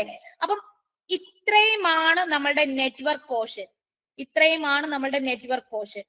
അപ്പൊ ഈ പോർഷൻസും കൂടെ നമ്മൾ 1 ആക്കുവാണ് അല്ലെ? ഈ പോർഷൻസ് എല്ലാം കൂടെ നമ്മൾ എന്താക്കാൻ പോവാണ്? 1 ആക്കാൻ പോവാണ്. അങ്ങനെ 1 ആക്കുമ്പോൾ നമുക്ക് എന്ത് കിട്ടും? നമുക്ക് ബ്രോഡ്കാസ്റ്റ് അഡ്രസ് കിട്ടും. ഓക്കെ, അപ്പൊ ആ ബിറ്റുകളെല്ലാം 1 ആക്കുക എന്ന് പറഞ്ഞു കഴിഞ്ഞാൽ ആ ബിറ്റിന്റെ വാല്യൂ എത്രയാണ്? 4, 2, 1. അതും നമ്മൾ 1 ആക്കുവാണെങ്കിൽ എത്ര കിട്ടും? 4, 2, 6, 1, 7 അല്ലെ? അപ്പൊ ഇവിടം വരെ എന്തായിരുന്നു? ഇവിടം വരെ 40 ആയിരുന്നു. ആ 40ന്റെ കൂടെ ഈ 7ഉം കൂടെ കൂട്ടിയാൽ 47. So option B is the broadcast address for the router interface. Concept clear ആണോ? എക്സ്പ്ലനേഷൻ ഓക്കെ ആണോ? എന്തെങ്കിലും ഡൗട്ട് ഉണ്ടെങ്കിൽ ചോദിക്കുക. എങ്ങനെ ബ്രോഡ്കാസ്റ്റ് അഡ്രസ് കിട്ടി? ബ്രോഡ്കാസ്റ്റ് അഡ്രസ് എങ്ങനെയാ കിട്ടുന്നത്? നമുക്ക് തന്നിരിക്കുന്ന ശ്രദ്ധിക്കുക. ഓക്കെ, ഇവിടെ ശ്രദ്ധിക്കുക. നമ്മളോട് പറഞ്ഞിരിക്കുന്നത് ഇതൊരു റൗട്ടറിന്റെ ഇന്റർഫേസ് ആണ് എന്നും ആ ഇന്റർഫേസ് ഉള്ള അത് അപ്പൊ ഒരു നെറ്റ്വർക്കിന്റെ ഒരു ഐഡിയ ആണ് തന്നിരിക്കുന്നത് അല്ലെ? അപ്പൊ ആ നെറ്റ്വർക്കിന്റെ ബ്രോഡ്കാസ്റ്റ് അഡ്രസ് ആണ് കണ്ടുപിടിക്കേണ്ടത്. ഇനി എപ്പോഴാണ് ബ്രോഡ്കാസ്റ്റ് അഡ്രസ് എങ്ങനെയാണ് കിട്ടുന്നത്? ഹോസ്റ്റ് ബിറ്റുകൾ എല്ലാം 1 ആക്കി കഴിയുമ്പോൾ you will get the broadcast address അല്ലെ? അപ്പൊ 29 ബിറ്റ് എന്താണ്? നെറ്റ്വർക്ക് ആണ്. അത് കഴിഞ്ഞ് 3 ബിറ്റേ നിങ്ങൾക്ക് ഹോസ്റ്റ് ഉള്ളൂ. അപ്പം ആദ്യത്തെ 8, രണ്ടാമത്തെ 8, മൂന്നാമത്തെ 8 അങ്ങനെ 24 ബിറ്റായി. പിന്നെ 4ാമത്തെ ഒക്ടക്റ്റിൽ നിന്ന് 5 ബിറ്റേ നിങ്ങൾ നെറ്റ്വർക്കിലോട്ട് എടുക്കുന്നുള്ളൂ. ബാക്കി 3 ബിറ്റും ഹോസ്റ്റ് ആണ്. ഓക്കെ, അപ്പോ ആദ്യത്തെ 3 ഒക്ടക്റ്റ് അതേപടി തന്നെ നിൽക്കും. കാരണം അവിടെ എല്ലാ ബിറ്റുകളും നമ്മൾ നെറ്റ്വർക്കിലോട്ട് എടുത്തു. ഇനി 4ാമത്തെ ഒക്ടക്റ്റിൽ മാത്രമേ സ്ലൈറ്റ് മോഡിഫിക്കേഷൻ വരുത്താനായിട്ടുള്ളൂ. അതിൽ നമ്മൾ എന്ത് പറഞ്ഞു? ആദ്യത്തെ 5 ബിറ്റ് നെറ്റ്വർക്കാണ്, നമുക്ക് അവരെ തൊടാനേ പറ്റില്ല. പിന്നെ വരുന്ന 3 ബിറ്റുകളാണ് ഹോസ്റ്റ്. ആ ഹോസ്റ്റ് ബിറ്റുകൾ 1 ആക്കുക. So you will get the broadcast address അല്ലെ? അപ്പൊ ആ 4 ബിറ്റും 1 ആക്കുമ്പോൾ ആ 3 ബിറ്റും 1 ആക്കുമ്പോൾ ഈ ലാസ്റ്റ് ഒക്ടക്റ്റ് എന്തായി മാറും? ഇവിടം വരെ 40 ആയിരുന്നു, ഇവിടം വരെ 40 ആയിരുന്നു. 40ന്റെ കൂടെ 7 കൂട്ടുമ്പോ എന്തായി? 47 ആയി. അങ്ങനെ നിങ്ങൾക്ക് ആദ്യം ആ ഒരു നെറ്റ്വർക്കിന്റെ ബ്രോഡ്കാസ്റ്റ് അഡ്രസ് ആയിട്ട് 192.168.16.47 കിട്ടും. രഞ്ജിനിക്ക് ക്ലിയർ ആണോ? ഓക്കെ, അടുത്ത ക്വസ്റ്റ്യനിലോട്ട് പോവുകയാണ്. Question number 14. Dash is a technique used by distance vector protocol to prevent routing loops. Routing loops avoid ചെയ്യാൻ വേണ്ടി നമ്മൾ എന്ത് കൺസെപ്റ്റ് ആണ് യൂസ് ചെയ്യുന്നത് എന്നാണ് ചോദിക്കുന്നത്. അതായത് ഡിസ്റ്റൻസ് വെക്ടർ റൂട്ടിംഗ് അൽഗോരിതം എന്ന് പറയുമ്പോൾ അതൊരു ഡൈനാമിക് റൂട്ടിംഗ് അൽഗോരിതം ആണ്. ആ dynamic routing അൽഗോരിതമായ distance vector routing അൽഗോരിതത്തിന്റെ one of the main disadvantage is count to infinity problem. നമുക്ക് പഠിച്ചിട്ടുണ്ടാവും കൗണ്ട് ടു ഇൻഫിനിറ്റി പ്രോബ്ലം എന്താണെന്നുള്ളത്. ജസ്റ്റ് ഒരു കൺസെപ്റ്റ് ഞാൻ പറഞ്ഞു തരാം. സപ്പോസ് ഒരു ലിങ്ക് ഫെയിൽ ആയി കഴിഞ്ഞാൽ ആ ലിങ്ക് ഫെയിൽ ആയ ഇൻഫോർമേഷൻ നമ്മൾ നെയ്ബേഴ്സിന് മാത്രമേ അറിയിച്ചു കൊടുക്കുള്ളൂ. ഡിസ്റ്റൻസ് വെക്ടർ റൂട്ടിംഗ് അൽഗോരിതം എന്ന് പറഞ്ഞാൽ every neighbours will share the information. നെയ്ബേഴ്സിന് വേണ്ടി മാത്രമേ നമ്മൾ ഇൻഫോർമേഷൻ ഷെയർ ചെയ്യത്തുള്ളൂ. സോ എൻറ്റയർ നെറ്റ്വർക്കിന്റെ ഇൻഫോർമേഷൻ എല്ലാവരിലോട്ടും എത്തുമ്പോൾ, എല്ലാ റൗട്ടറുകളിലോട്ടും എത്തുമ്പോഴും സമയമെടുക്കും. സപ്പോസ് ഒരു ലിങ്ക് ഫെയിൽ ആയി, ആ ലിങ്ക് ഫെയിൽ ആയ കാര്യം ആ ലിങ്കുമായിട്ട് അറ്റാച്ച് ചെയ്ത് നിൽക്കുന്ന റൗട്ടറിന് മാത്രമേ ആദ്യം അറിയാൻ പറ്റുള്ളൂ. അവരത് അവരുടെ നെയ്ബറിനെ അറിയിക്കും. ഓക്കെ, പിന്നെ അത് ഡിലേ വന്നിട്ടാണ് എൻറ്റയർ നെറ്റ്വർക്കിനെ അറിയിക്കുന്നത്. സോ അങ്ങനെ എൻറ്റയർ നെറ്റ്വർക്കിനെ അറിയിക്കുമ്പോൾ കുറച്ച് ഇഷ്യൂസ് ഉണ്ടാവാൻ സാധ്യതയുണ്ട്. അങ്ങനെ വരുന്ന ഒരു പ്രോബ്ലത്തിനെയാണ് നമ്മൾ എന്ത് പറയുന്നത്? കൗണ്ട് ടു ഇൻഫിനിറ്റി പ്രോബ്ലം എന്ന് പറയുന്നത്. അതായത് ലിങ്ക് ഫെയിൽ ആയ കാര്യം നെയ്ബേഴ്സ് ഒഴിച്ച് ബാക്കി ആരും അറിഞ്ഞിട്ടുണ്ടാവില്ല. സോ അവരിപ്പോഴും വിചാരിക്കുന്നത് എന്താണ്? ഇന്നയാളുമായിട്ട് ഒരു ലിങ്ക് അവിടെ ഉണ്ട്, ലിങ്ക് ഫെയിൽ ആയത് അറിഞ്ഞിട്ടില്ല അല്ലെ? നെയ്ബറിന് മാത്രമേ ഇക്കാര്യം അറിയുള്ളൂ. എന്നാൽ നെയ്ബർ ഇത് അടുത്തുള്ള ഒരാളോട് പറഞ്ഞിട്ടുമില്ല. അപ്പൊ നമ്മൾ വിചാരിക്കുന്നത് എന്താണ്? എനിക്ക് അയാളിലോട്ട് പോവാൻ വേണ്ടി അവിടെ ഒരു കണക്ഷൻ ഉണ്ട്, അത് കുഴപ്പമില്ല, ലിങ്ക് ഫെയിൽ ആയ കാര്യം എനിക്ക് അറിയില്ല, ഞാൻ ഇപ്പോഴും വിചാരിക്കുന്നത് അവിടോട്ടൊരു റൂട്ട് എനിക്കുണ്ട് എന്നാണ്. ആ റൂട്ടിനെ വിശ്വസിച്ച് നമ്മൾ ഇങ്ങനെ പാക്കറ്റുകൾ അയച്ചുകൊണ്ടേയിരിക്കും. സോ ആ പാക്കറ്റ് ഒരിക്കലും ഡെസ്റ്റിനേഷനിൽ എത്താതെ ഇങ്ങനെ ലൂപ്പ് ചെയ്ത് കളിച്ചുകൊണ്ടിരിക്കും. സോ അങ്ങനത്തെ ഒരു കൺസെപ്റ്റ് അവോയ്ഡ് ചെയ്യാൻ വേണ്ടി, that is count to infinity problem അല്ലെങ്കിൽ prevent the routing loops avoid ചെയ്യാൻ വേണ്ടി നമ്മൾ യൂസ് ചെയ്യുന്ന കൗണ്ട് ടു ഇൻഫിനിറ്റി എന്ന് പറയുന്നത് it's one of the disadvantage or one of the issue in distance vector routing protocol ആണ്. So count to infinity problem avoid ചെയ്യാൻ വേണ്ടിയാണ് നമ്മൾ സ്പ്ലിറ്റ് ഹൊറൈസൺ യൂസ് ചെയ്യുന്നത്. ഓക്കെ, സ്പ്ലിറ്റ് ഹൊറൈസൺ യൂസ് ചെയ്യുന്നത് count to infinity problem overcome ചെയ്യാനായിട്ടാണ്. So നമ്മുടെ question ഇതാണ്, dash is A technique used by distance vector protocol to prevent routing loops എന്ന് ചോദിച്ചു കഴിഞ്ഞാൽ എന്തായിരിക്കും ആൻസർ? ഓപ്ഷൻ സി ആണ് റൈറ്റ് ആൻസർ ആയിട്ട് വരുന്നത്. സ്പ്ലിറ്റ് ഹൊറൈസൺ ആണ് പ്രിവെന്റ് റൂട്ടിംഗ് ലൂപ്സുകൾ അവോയ്ഡ് ചെയ്യാൻ വേണ്ടി, അല്ലെ? ഡിസ്റ്റൻസ് വെക്ടർ റൂട്ടിംഗ് പ്രോട്ടോകോളില് റൂട്ടിംഗ് ലൂപ്പുകൾ അവോയ്ഡ് ചെയ്യാൻ വേണ്ടി യൂസ് ചെയ്യുന്ന കൺസെപ്റ്റ് എന്ന് പറയുന്നത് സ്പ്ലിറ്റ് ഹൊറൈസൺ ആണ്. എക്സ്പ്ലനേഷൻ ക്ലിയർ ആണോ? ജസ്റ്റ് ഒന്ന് മനസ്സിലാക്കി വെക്കുക. സ്പ്ലിറ്റ് ഹൊറൈസണും അതുപോലെ തന്നെ റിവേഴ്സ് പോയിസണും നമ്മൾ പറയും. Reverse Poisson, these are the two technique which is used to avoid the routing loops in distance vector routing algorithm. അടുത്ത ക്വസ്റ്റ്യനിലോട്ട് പോവുകയാണ്. Question number 15. ക്വസ്റ്റ്യൻ നമ്പർ 16 പറഞ്ഞിരിക്കുന്നത് the bandwidth of A communication link is 256 megabits per second if the byte sequence number is of size 32 bit. What is the wrap around time for the sequence number? ശ്രദ്ധിക്കുക, wrap around time എന്ന് പറഞ്ഞു കഴിഞ്ഞാൽ 32 bit ഉള്ള sequence number again reuse ചെയ്യാനായിട്ട് എടുക്കുന്ന ടൈമിനെയാണ് നമ്മൾ wrap around time എന്ന് പറയുന്നത്. ഓക്കെ, 32 ബിറ്റ് ഉള്ള സീക്വൻസ് നമ്പർ ഉണ്ട്. അപ്പൊ 32 ബിറ്റ് വെച്ച് നമുക്ക് എത്ര സീക്വൻസ് നമ്പർ ജനറേറ്റ് ചെയ്യാൻ പറ്റും? 2:32 സീക്വൻസ് നമ്പേഴ്സ് ജനറേറ്റ് ചെയ്യാൻ പറ്റും. അപ്പൊ അത് 0 തൊട്ട് 2:32 -1 വരെ നമ്മൾ ഇങ്ങനെ യൂസ് ചെയ്തുകൊണ്ടേയിരിക്കും. അഗെയിൻ വീണ്ടും 0 എടുക്കാൻ ഓക്കെ നമ്മൾ എടുക്കുന്ന ആ ടൈമിനെയാണ് നമ്മൾ എന്ത് ചോദിക്കുന്നത്? wrap around ടൈം എന്ന് ചോദിക്കുന്നത്. ഇവിടെ നമ്മളോട് ചോദിച്ചിരിക്കുന്നത് ബാൻഡ്വിഡ്ത്ത് തന്നിട്ടുണ്ട്, ദാറ്റ് ഇസ് 256 എന്ന് തന്നിട്ടുണ്ട്, സീക്വൻസ് നമ്പർ തന്നിട്ടുണ്ട്, wrap around ടൈം ആണ് കണ്ടുപിടിക്കേണ്ടത്. ബാൻഡ്വിഡ്ത്ത് തന്നിട്ടുണ്ട് 256 മെഗാബിറ്റ്സ് പെർ സെക്കൻഡ്. ഓക്കെ, അപ്പൊ 1 സെക്കൻഡിൽ എത്ര ഡേറ്റ അയക്കും? 256 into 10⁶ ബിറ്റ്സ് നമ്മൾ അയക്കും, അല്ലെ? ആ ബിറ്റ്സിനെ നമുക്ക് ബൈറ്റ്സ് ആക്കണമെങ്കിൽ 2:3 കൊണ്ട് ഡിവൈഡ് ചെയ്യണം, അല്ലെ?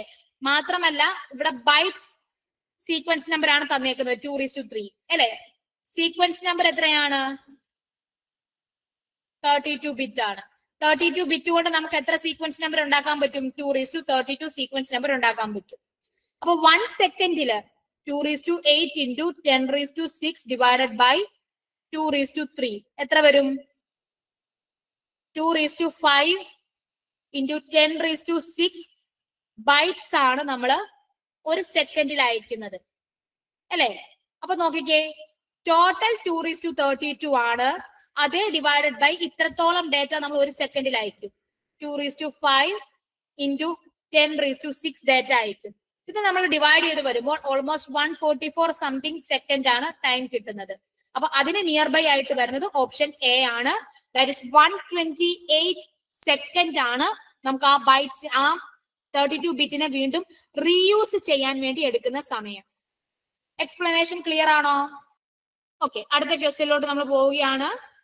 Question number 16. Which among the following is the correct sequence of DHCP message? നമ്മൾ നേരത്തെ പറഞ്ഞു DHCP is a dynamic host configuration protocol which is used to allocate IP address dynamically to a system. ഏതാണ്? പെട്ടെന്ന് comment ചെയ്തോളൂ. Option A ആണ് പറഞ്ഞിരിക്കുന്നത്. DHCP discover, DHCP offer, DHCP request. Okay, option A is the right answer. Option A is the right answer. അതായത് ഒരു DHCP client ഉണ്ടാകും, DHCP server ഉണ്ടാകും. ആദ്യം ക്ലയന്റ് DHCP ഡിസ്കവർ റിക്വസ്റ്റ് അയക്കും. ഡിസ്കവർ റിക്വസ്റ്റ് കിട്ടിക്കഴിയുമ്പോൾ കുറെ offers DHCP server കൊടുക്കും. ആ ഓഫേഴ്സിൽ നിന്ന് ഒരു ഓഫറിനെ സെലക്ട് ചെയ്ത് റിക്വസ്റ്റ് കൊടുക്കും. ആ ഓഫറിനെ കിട്ടാൻ വേണ്ടിയുള്ള റിക്വസ്റ്റ് DHCP സെർവറിലോട്ട് കൊടുക്കും. സോ ഇതാണ് റൈറ്റ് ചോയ്സ് ആയിട്ട് വരുന്നത്. Option A is the right answer. അടുത്ത ക്വസ്റ്റ്യനിലോട്ട് പോവാം. അടുത്ത question, question number 17. Question number 17 പറഞ്ഞിരിക്കുന്നത് POP stands for Post Office Protocol. Post Office Protocol is the right answer. Okay, POP stands for Post Office Protocol. നമുക്ക്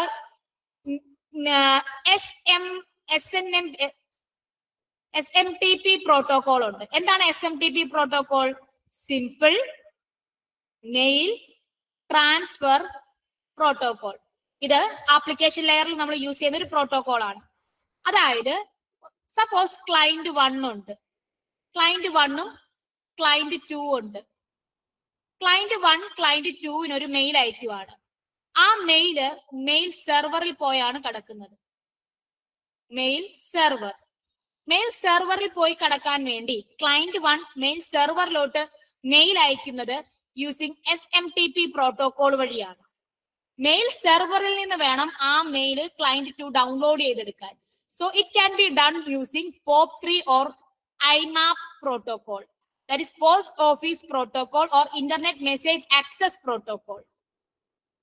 okay, അപ്പോ SMTP എന്ന് പറയുന്നത് mail അയക്കാൻ വേണ്ടി യൂസ് ചെയ്യുന്ന പ്രോട്ടോകോൾ ആണ്. അത് നമ്മൾ എങ്ങനെയാണ് യൂസ് ചെയ്യുന്നത്? ക്ലയന്റിൽ നിന്ന് മെയിൽ സെർവറിലോട്ട് മെയിൽ അയക്കാനുള്ള പ്രോട്ടോകോൾ ആണ് SMTP. എന്നാൽ മെയിൽ സെർവറിൽ നിന്ന് അടുത്ത റിസീവറായ അല്ലെങ്കിൽ ഡെസ്റ്റിനേഷൻ ആയ ക്ലയന്റിലോട്ട് അയക്കാൻ വേണ്ടി യൂസ് ചെയ്യുന്നത് POP3 IMAP പ്രോട്ടോകോളുകളാണ്. നമ്മളിപ്പോ യൂസ് ചെയ്യുന്നത് IMAP പ്രോട്ടോകോൾ ആണ്.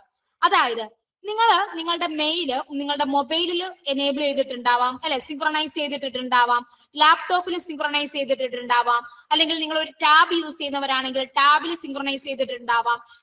നിങ്ങൾ വർക്ക് ചെയ്യുന്ന ഓർഗനൈസേഷനിലെ സിസ്റ്റത്തിൽ നിങ്ങൾക്ക് മെയിൽ ആക്സസ് ചെയ്യാം. അങ്ങനെ മൾട്ടിപ്പിൾ ഡിവൈസുകളിൽ നിന്ന് മെയിൽ ആക്സസ് ചെയ്യാൻ പറ്റുന്നുണ്ട് എങ്കിൽ you are using IMAP protocol.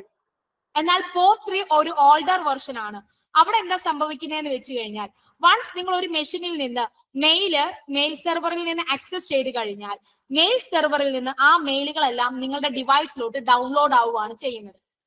Then ആ ഡൗൺലോഡ് ആയി കഴിഞ്ഞാൽ മെയിൽ സെർവറിൽ അതിന്റെ കോപ്പി പിന്നെ വെക്കില്ല, ഡിലീറ്റഡ് ആയി പോകും. സോ POP3 കൺസെപ്റ്റിൽ വർക്ക് ചെയ്യുമ്പോൾ അറ്റ് എ ടൈം എന്നല്ല, ഒരു ഡിവൈസിൽ നിന്ന് മാത്രമേ നിങ്ങളുടെ മെയിൽ ആക്സസ് ചെയ്യാൻ പറ്റുള്ളൂ. കാരണം എന്താണ്? മെയിൽ സെർവറിൽ നിന്ന് മെയിൽ ഡൗൺലോഡ് ചെയ്യുന്നതിനോടൊപ്പം തന്നെ അതിന്റെ കോപ്പി ഡിലീറ്റ് ചെയ്ത് കളയുകയും ചെയ്യും. എന്നാൽ IMAP അങ്ങനല്ല. ആ കോപ്പി അവിടെ റീറ്റെയിൻ ചെയ്തിട്ട് മൾട്ടിപ്പിൾ ഡിവൈസുകളിൽ നിന്ന് ആ മെയിൽ സെർവറിനെ ആക്സസ് ചെയ്യാനുള്ള പ്രൊവിഷനും നമുക്ക് പ്രൊവൈഡ് ചെയ്യുന്നുണ്ട്. So POP3 and IMAP are the two protocols which is used to download the mail from the mail server. Concept clear ആണോ? Okay, അടുത്ത ക്വസ്റ്റ്യനിലോട്ട് പോവാം. Choose the true statement about IP version 4. IP version 4 addresses have the size of 128 bit. അതൊരു right statement ആണ്. It is help in routing the data packet, helps in unicasting, helps to convert analog to digital. ഇതിൽ ഏതൊക്കെ statement ആണ് correct എന്നാണ് ചോദിച്ചിരിക്കുന്നത്. Actually IP version 6 എന്ന് പറയുന്നത് 128 bit ആണ്. അത് ഡേറ്റാനെ റൂട്ട് ചെയ്യാൻ വേണ്ടി നമുക്ക് യൂസ് ചെയ്യുന്നുണ്ട്. ഇത് യൂണികാസ്റ്റിന് വേണ്ടി നമ്മൾ യൂസ് ചെയ്യുന്നുണ്ട്. ഇതൊരിക്കലും അനലോഗ് ടു ഡിജിറ്റൽ കമ്മ്യൂണിക്കേഷന് വേണ്ടി യൂസ് ചെയ്യുന്നില്ല. So option C is the right answer. 1, 2, 3 are the true statements. Clear ആണോ? ഓക്കെ, അടുത്ത ക്വസ്റ്റ്യനിലോട്ട് നമ്മൾ പോവുകയാണ്. Question number 19. HDLC- contain the system management information. HDLC- contain the system management information. HDLC എന്ന് പറയുന്നത് high level data link control protocol ആണ്. ഒരു data link ലെയറിലെ protocol ആണ് HDLC. HDLC-യിൽ 3 തരത്തിലുള്ള ഫ്രെയിം ആണുള്ളത്. I frame, U frame, S frame. I frame means information frame. S frame means supervisory frame. U frame means unnumbered frames. ഇതില് ഏത് ഫ്രെയിമിലാണ് system management information ഉള്ളത് എന്നാണ് ചോദിച്ചിരിക്കുന്നത്. ഇതില് ഐ ഫ്രെയിം എന്ന് പറയുന്നത് ഡേറ്റ ഓർ ഇൻഫോർമേഷന് വേണ്ടി ട്രാൻസ്മിറ്റ് ചെയ്യാൻ, അതായത് it is useful for transmitting the data and information. I frame എന്ന് പറഞ്ഞാൽ ഇൻഫോർമേഷൻ ഫ്രെയിം ആണ്. ആ ഇൻഫോർമേഷൻ ഫ്രെയിം യൂസ് ചെയ്തിട്ടാണ് ഡേറ്റനെയും ഇൻഫോർമേഷനെയും നമ്മൾ ട്രാൻസ്മിറ്റ് ചെയ്യുന്നത്. ദെൻ എസ് ഫ്രെയിം ഉണ്ട്. എസ് ഫ്രെയിം നമ്മൾ എന്തിനാണ് യൂസ് ചെയ്യുന്നത്? എറർ കൺട്രോളും ഫ്ലോ കൺട്രോളും മെയിൻറ്റെയിൻ ചെയ്യാൻ വേണ്ടിയാണ് എസ് ഫ്രെയിം യൂസ് ചെയ്യുന്നത്. ഐ ഫ്രെയിം ഉണ്ട്. ഐ ഫ്രെയിം എന്ന് പറഞ്ഞു കഴിഞ്ഞാൽ ലിങ്കിന്റെ establishment, tear down, system management information ഇതെല്ലാം കീപ്പ് ചെയ്യുന്നത് യു ഫ്രെയിം ആണ്. സോ ദ റൈറ്റ് ആൻസർ ഏതായിരിക്കും? റൈറ്റ് ആൻസർ യു ഫ്രെയിം ആണ്. ഐ ഫ്രെയിം എന്ന് പറഞ്ഞു കഴിഞ്ഞാൽ transmitting data or information. S frame എന്ന് പറഞ്ഞു കഴിഞ്ഞാൽ കൺട്രോൾ ചെയ്യുക എന്തിനെയൊക്കെ? Error and flow control. U frame എന്താണ്? എ ഫ്രെയിം എന്ന് പറയുന്ന ഒരു ഫ്രെയിം ഇല്ല. യു ഫ്രെയിം എന്താണ്? Link management, tear down, ലിങ്കിനെ tear down ചെയ്യുക, അതുപോലെ തന്നെ സിസ്റ്റം മാനേജ്മെന്റ് എല്ലാം എവിടെ വരുന്നതാണ്? യു ഫ്രെയിമിൽ വരുന്നതാണ്. So the right answer is U frame. Clear ആണോ? HDLC is again a data link layer protocol. HDLC യുടെ full form എന്താണ്? High level data link control protocol. It contains 3 frames: I frame, S frame and U frame. And ഓരോ ഫ്രെയിമിന്റെയും ഉള്ള functionality ഞാൻ ഇവിടെ not ചെയ്തിട്ടുണ്ട്. ഒന്ന് മനസ്സിലാക്കി വെക്കുക. Question number 20. At the center side, the data given is 1101111. If the checksum error detected method segment size 4-bit is used, then the data to be transmitted become. ശ്രദ്ധിക്കുക, നമ്മൾ നേരത്തെ പറഞ്ഞു ചെക്സം എന്ന് പറയുന്ന കൺസെപ്റ്റ്. ചെക്സം എന്ന് പറയുന്നത് പല തരത്തിലുണ്ട്. അതായത് 4-bit ചെക്സം ഉണ്ട്, 8-bit ഉണ്ട്, 16-bit ഉണ്ട്, 32-bit ഉണ്ട്. നമ്മുടെ ക്വസ്റ്റ്യനിൽ തന്നെ തന്നിട്ടുണ്ട് 4-bit ചെക്സം ആണ് നമ്മൾ യൂസ് ചെയ്യുന്നത്. നമ്മുടെ ഡേറ്റ എന്താണ് തന്നേക്കുന്നത്? 1101 then 1111 ആണ് തന്നേക്കുന്നത്. ഇനിഷ്യലി ആദ്യം ഇവര് രണ്ടുപേരെ 4-bit ചെക്സം ആയതുകൊണ്ട് രണ്ടിനെയും 4 ബിറ്റുള്ള ഗ്രൂപ്പുകളാക്കി സ്പ്ലിറ്റ് ചെയ്യുക. എന്നിട്ട് ഇവരെ രണ്ടിനെയും ആഡ് ചെയ്യുക. Okay, logical or operation perform ചെയ്യുക. എന്ത് കിട്ടും? 0 0 1 1 1 കിട്ടും. ഇത് ക്യാരി അല്ലേ? ആ ക്യാരിനെ എഗെയിൻ നമ്മൾ ആഡ് ചെയ്യുക. അപ്പൊ എന്ത് കിട്ടും? 1 0 1 1 കിട്ടും. ഇതിന്റെ വൺസ് കോംപ്ലിമെന്റ് എടുക്കുക. വൺസ് കോംപ്ലിമെന്റ് എടുക്കുമ്പോൾ 0 0 1 0 കിട്ടും. ഓക്കെ, അതായത് ഒറിജിനൽ ഡേറ്റ ഇതല്ലേ? ഒറിജിനൽ ഡേറ്റ എന്താണ്? 1101 then followed by 4 ones അല്ലേ? അപ്പൊ 1101 followed by 4 ones, 1101 followed by 4 ones, 1101 followed by 4 ones ആണോ? അപ്പൊ ഓപ്ഷൻ ഡി എലിമിനേറ്റ് ചെയ്തു, ഓപ്ഷൻ സിയും എലിമിനേറ്റ് ചെയ്തു. ദെൻ ആ ഡേറ്റയുടെ കൂടെ ഈ കോംപ്ലിമെന്റ് ആയിട്ട് കിട്ടിയ 4 ബിറ്റ് ഇല്ലേ, അത് അപ്പൻഡ് ചെയ്യുക. അത് അപ്പൻഡ് ചെയ്ത് എവിടെയാണ്? 0 0 1 0. So option B is A right answer. ഡേറ്റയുടെ കൂടെ നമ്മളിപ്പോ കാൽക്കുലേറ്റ് ചെയ്ത് കിട്ടിയ ചെക്സം ഉണ്ടല്ലോ, 4-bit ചെക്സം, അത് അപ്പൻഡ് ചെയ്ത് കൊടുക്കുമ്പോഴാണ് നമ്മുടെ ട്രാൻസ്മിറ്റഡ് മെസ്സേജ് കിട്ടുന്നത്. ഓപ്ഷൻ ബി വന്നത് ക്ലിയർ ആണോ? ആർക്കെങ്കിലും എക്സ്പ്ലെയിൻ ചെയ്യണമെങ്കിൽ പറയുക. ഓപ്ഷൻ ബി ക്ലിയർ ആണോ? ഓക്കെ, അടുത്ത കേസിലോട്ട് പോവാം. Which of the following is not an advantage of link state routing over distance vector routing? നമുക്കറിയാം link state and distance vector routing are the two routing algorithm, or we can say that it is the dynamic routing algorithm used in network layer. Okay, about distance vector routing algorithm, which of the following is not an advantage of link state routing over distance vector routing എന്നാണ് ചോദിച്ചിരിക്കുന്നത്. Advantage അല്ലാത്തത് എന്താണെന്നാണ് ചോദിച്ചിരിക്കുന്നത്. ഏതായിരിക്കും? Event driven updates എന്ന് പറയുന്നത് link സ്റ്റേറ്റിൽ നടക്കുന്ന ഒരു കൺസെപ്റ്റ് ആണ് കേട്ടോ. ഇവന്റ് ഡ്രിവൺ, അതായത് ഒരു ലിങ്കിന് എന്തെങ്കിലും ഒരു ചേഞ്ച് വന്നാൽ മാത്രമേ അവിടെ അപ്ഡേഷൻസ് നടക്കുള്ളൂ. സോ ഇവന്റ് ഡ്രിവൺ അപ്ഡേഷൻ എന്ന് പറയുന്നത് ലിങ്ക് സ്റ്റേറ്റിന്റെ ഒരു അഡ്വാൻറ്റേജ് ആണ്. ഇവിടെ റൈറ്റ് ആൻസർ എന്ന് പറയുന്നത് നമ്മളോട് ചോദിച്ചിരിക്കുന്നത് നോട്ട് ആൻ അഡ്വാൻറ്റേജ് എന്നാണ് ചോദിച്ചേക്കുന്നത് കേട്ടോ. അപ്പം easy to configure ആണ് not an advantage of link state routing over distance vector routing. അതായത് ഫാസ്റ്റ് കൺവേർജൻസ് ഉണ്ട് link state റൂട്ടിങ്ങിന്, event driven updates ഉണ്ട്. അതുപോലെ ഒരു എന്റർപ്രൈസ് നെറ്റ്വർക്കിൽ യൂസ് ചെയ്യാനും ലിങ്ക് സ്റ്റേറ്റ് ആണ് കുറച്ചുകൂടെ ബെറ്റർ. എന്നാൽ ഈസി ടു കോൺഫിഗർ എന്നുള്ള കൺസെപ്റ്റിൽ വരുമ്പോൾ which is not better when we compare with distance vector routing algorithm. Okay, അടുത്ത ക്വസ്റ്റ്യനിലോട്ട് പോവുകയാണ്. Question number 22. A sender which employs stop and wait ARQ technique want to send 10 packets to the receiver. Assume that the channel is noisy and every fourth packet sent by the sender is lost. How many packets the sender will have to send in total so that the receiver receive all the 10 packets correctly? ഇവിടെ ശ്രദ്ധിക്കുക, നമ്മളോട് പറഞ്ഞിരിക്കുന്നത് നമുക്ക് 10 packet ഉണ്ട്. അതോടൊപ്പം തന്നെ every fourth packet need to B retransmit again അല്ലെ. Centre lost ചെയ്യുന്നുള്ളത് കൊണ്ട് തന്നെ റീട്രാൻസ്മിറ്റ് ചെയ്യണം. അങ്ങനെയാണ് എങ്കിൽ ഈ 10 പാക്കറ്റ് അയക്കാൻ വേണ്ടി ടോട്ടൽ എത്രത്തോളം ട്രാൻസ്മിഷൻ നമ്മൾ നടത്തും എന്നുള്ളതാണ് ക്വസ്റ്റ്യൻ. ശ്രദ്ധിക്കുക, ഫസ്റ്റ് പാക്കറ്റ് ഞാൻ അയച്ചു, സെക്കൻഡ് പാക്കറ്റ് ഞാൻ അയച്ചു, തേർഡ് പാക്കറ്റ് ഞാൻ അയച്ചു, ഫോർത്ത് പാക്കറ്റ് അയച്ചു, ലോസ്റ്റ് ആയി. സോ അഗെയിൻ ഞാൻ റീട്രാൻസ്മിറ്റ് ചെയ്തു. ഫിഫ്ത്ത് പാക്കറ്റ് ഞാൻ അയച്ചു, സിക്സ്ത് പാക്കറ്റ് ഞാൻ അയച്ചു, സെവൻത് പാക്കറ്റ് അയച്ചു. അപ്പൊ സെവൻത് പാക്കറ്റിനെ കൺസിഡർ ചെയ്യുമ്പോൾ നോക്കിക്കേ, ഇത് 1, ഇത് 2, ഇത് 3, ഇത് ഫോർത്ത് പാക്കറ്റ്. അഗെയിൻ നോക്കുമ്പോൾ 1, 2, 3, ഫോർത്ത് പാക്കറ്റ്. ഫോർത്ത് പാക്കറ്റ് ഞാൻ റീട്രാൻസ്മിറ്റ് ചെയ്യണം. സോ റീട്രാൻസ്മിറ്റ് ചെയ്തു. സോ ഇത് അടുത്ത 1 ഫസ്റ്റ് പാക്കറ്റ് ആയി. then 8, 9, 10.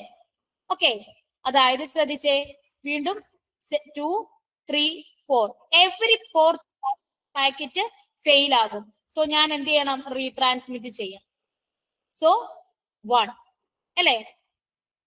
ഇനി ടോട്ടൽ ഞാൻ എത്ര ട്രാൻസ്മിഷൻ നടത്തി? 1, 2, 3, 4, 5, 6, 7, 8, 9, 10, 11, 12, 13 ട്രാൻസ്മിഷൻസ് ആണ്. റീട്രാൻസ്മിഷൻ അല്ല, 13 ട്രാൻസ്മിഷൻ ആണ് നടത്തിയിരിക്കുന്നത്. സോ 10 പാക്കറ്റ് അയക്കാൻ വേണ്ടി ഞാൻ 13 ട്രാൻസ്മിഷൻ നടത്തി. ഓക്കെ, അപ്പം ക്വസ്റ്റ്യൻ മനസ്സിലാക്കേണ്ടത് ടോട്ടൽ എന്റെ കയ്യിൽ 10 പാക്കറ്റ് ഉണ്ട്. എവറി ഫോർത്ത് പാക്കറ്റ് എന്താണ്? ലോസ്റ്റ് ആയിട്ട് ഞാൻ റീട്രാൻസ്മിറ്റ് ചെയ്തു.